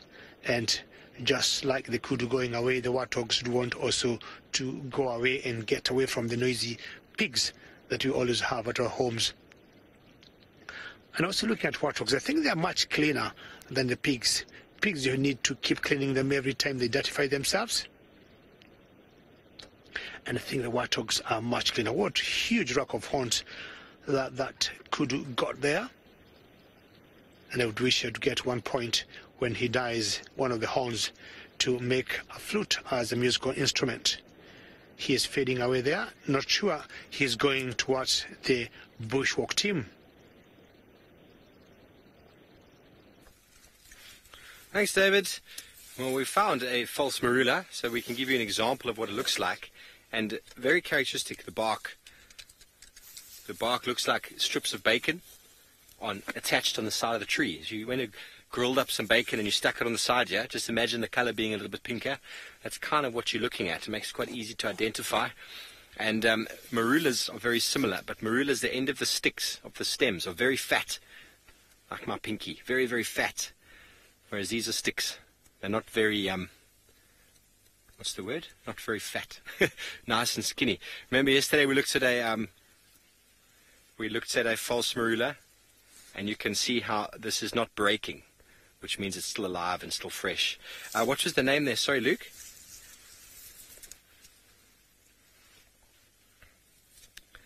Love Hope Place, where we find the best medicinal plants. It's all over the place, but generally the harder a plant has to work, you can get very, very high quality plants. So in desert areas that are very harsh, you can find all sorts of things that grow there, especially bulbs and tubers under the ground. They can be extremely poisonous, but in their right levels as well, they can be used medicinally. But it all depends where they live. Generally, medicinal value in a plant is there to prevent it from being eaten in a way. So that is what we're trying to harness out of it. So when the harsher the environment and the more protection the plant's trying to put into itself to prevent being eaten, the higher that sort of medicinal or phenolic sort of level will be. The less it works, the lower. So if you take a medicinal plant and you grow it in a nursery with fertilizer and water, you're not going to get the same quality versus wild harvested plants. That was one of the things I looked at in my thesis, was organically growing medicinal plants to see if we can sort of curb the unnatural or the unsustainable harvesting in the wild. Because by giving organic material, natural organic material, you're giving the plant what it needs. Giving it fertilizer is not the idea. It makes it grow, but it's not working hard. It's being nursed, being nannied and growing very easily without any difficulty. Definitely. Same as Jane, leeches, most definitely. Maggots, I'm not 100% sure, but leeches, definitely, they're blood purifiers. They'll suck things out of the blood. So I don't know at what extent maggots are used, but they do have a sort of flesh-eating, decaying, eating sort of ability, but I don't know of anyone who uses them. But leeches are still quite well used, especially in sort of the plastic surgery industry as well, to take all the blood out, because obviously when you do a whole lot of cutting, you get a whole lot of blood, and leeches will suck out all of that sort of coagulated blood. So Herbie found us something. Fergus, is called gangrene. So here is the false marula, and Herbie showed us something here, and these are the fungus that's growing on the roots. It's at the base of this tree now. It's not actually on the roots, but it's on the base of the tree. Can you see it's a little brown, little hair-like fungus? That's exactly what they use for the sedative, for inhaling, for a snuff, for burning, and that is what aids in the forgetfulness.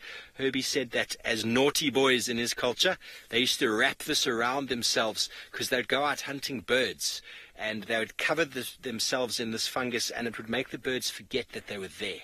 Whether it worked or not, probably did from a placebo point of view, but very nice little story indeed. And that is the fungus there. So we're nearly home. Ferg, do you want to take a snuff before? He's shaking his head. He's not wanting. So that you could inhale make into a powder and inhale, and it would just calm you right down. Maybe a little bit too calm. We're going to leave it. I don't know the dosage. As I said earlier, it's important that you're careful with these sort of things. But great that we found it right towards the end of drive, and we've been tracking all sorts of animals, lots of tracks on the road, but it seems like Ralph has found the animals that we've seen there, only tracks moving this way.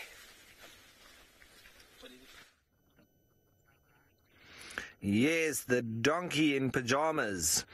Nice to see the zebra around, and I think there's a little calf here that we have been seeing, but it's hiding itself in the bushes there, a little bit behind the thickets over there. So we're just seeing these little stripes in between all the leaves and the grass. There, it's moving forward. Maybe it will give us a chance to see it nicely. And lots of stripes there, hey? And you can actually see how, even though with the black and white, you would expect that to stand out because it's very contrasting colors, but it actually breaks up the outline of the body as well and makes them blend into the bush quite astonishingly. And also assists, obviously, when they are trying to evade predators with all those stripes moving past each other. Difficult for the predator to isolate one individual. But look at that there. I mean, that's a zoom out. And then obviously when we zoom in, it does become more or easier to see them. But it just indicates that black and white, if used correctly, even contrasting to all the colors in the bush mostly, still can make you rather camouflage. And look at that. As they're happily grazing through the bush. Now, fan favorites, it seems, for the zebra are for everybody. It's always nice to see them. They are so photogenic and videogenic, I think, if that's a word. There's that little one. Nice and fluffy. Happily swishing the tail, keeping the flies at bay, and then just feeding along nicely. So typical grazers, hey, you won't really, I always have to catch myself because I've said it many times, like with the black rhino being a browser and saying that you wouldn't find them grazing. I've found them doing that in the Masai Mara. But I have to say that I've never seen a zebra browsing. They are traditional grazers and bulk grazers at that. And I know that, like in the Namib Desert, in the Namib Naukluft Park in Namibia, there they've got the Hartmann's Mountain zebra, and it was an endangered species, but a lot of the sort of private landowners there are actually trying to get them to shift that classification along, because they would actually like to harvest some of them, and it's not because they just want to use the zebra. They are bulk grazers, and if you have increase in numbers on your property, they can very quickly overgraze the area, and a lot of these private landowners are actually experiencing this with the Hartmann's Mountain zebra. And I know from chatting to them personally, going and staying on different small lodges in the Sossusvlei area, and they've all been protecting these Hartmann's Mountain zebra, but now they're finding it difficult with increase in the population and a lot of overgrazing. So they're actually asking government to try and assist them in being able to utilize them in different ways, whatever that might be, or transport them somewhere else. NYC, the trouble, thanks for your comments saying that they look well fed. It's quite difficult, however, with zebra to tell when they're not well fed. The only way really is to see on their rump if their bones are showing in any way whatsoever, because they are hindgut fermenters, so they always have fat bellies because of the gas that's produced from the fungus that assists in that fermentation process of the grass. So always, like horses, donkeys, generally fat, regardless of their status in terms of condition. So not always that easy to tell if they are in bad condition or not, with regards to what they've been eating as well, because that stomach always remains bloated and full of gas. But they do look in good condition, I must say.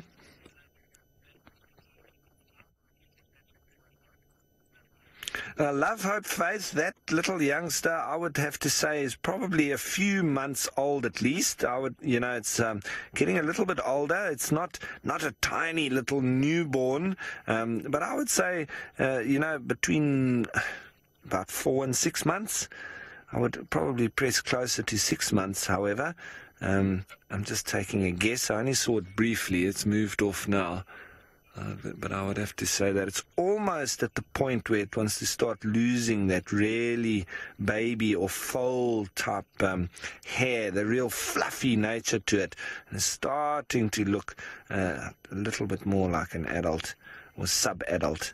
So they seem to be moving a little bit further off into the bush, and as they're doing that, I think it's time for us also to move on. Yes, wonderful to see zebras. We haven't seen them for a couple of days, and I'm just enjoying myself doing the Muluwati cruise, slowly, and finding out if we could see any ellies along this dry river bend. We have seen elephants enjoying a bit of trees, because at least they would know this could be some water underground, and the trees along this Muluwati area have always remained green, and not once we have come along this area and found ellies trying to pull a few leaves from either the leadwood trees or the bush willows that could be growing around this area. And I was wondering if the cats might have decided to come and take some cover here.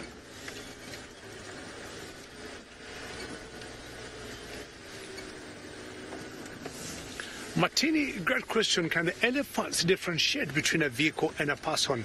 And I would say yes, 100%. Ellies or elephants are very intelligent. And Craig, let me know, we've got a low line.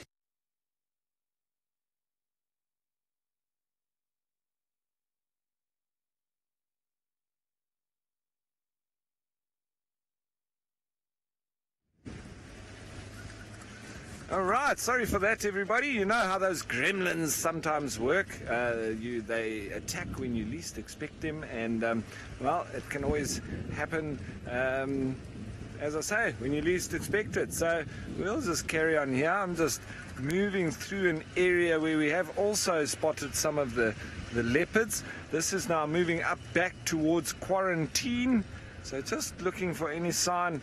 You know, this morning, sometimes that's what can be a little bit frustrating, when there's lots of tracks, etc., and then you come up cold without a result. But that's wildlife. So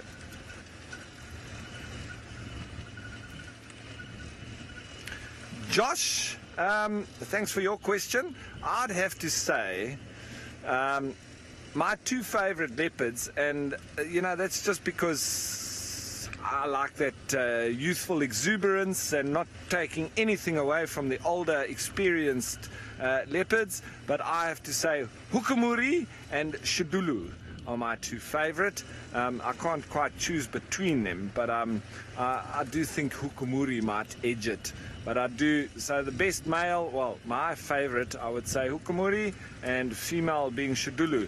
However, that's not to say that Tingana, Tandi, Tlalamba are not absolutely fascinating and wonderful to watch. I just, if you had to press me, which you have, I would say Hukumuri. There we go. I just love that. You're almost like Mike Tyson. So he's just looking for a fight and ready for anything that gets thrown at him. And it'll be interesting to see how things play out as we go forward with these leopards. And all we can do is put ourselves out there and just watch. So that's going to be great. So we're slowly heading towards the end of our morning or sunrise safari once again. And I wonder if we'd be able to see that little babbler there. But, well, there's just a little babbler there. I don't know. They're always difficult to spot because they always move off. Now, thanks to the team once again, the guiding team, David and Steve, and all the FC crew, the cam ops, and thanks to all of you, the viewers. And join us again this afternoon for another safariLIVE Safari. Bye for now, everyone. I'm signing out.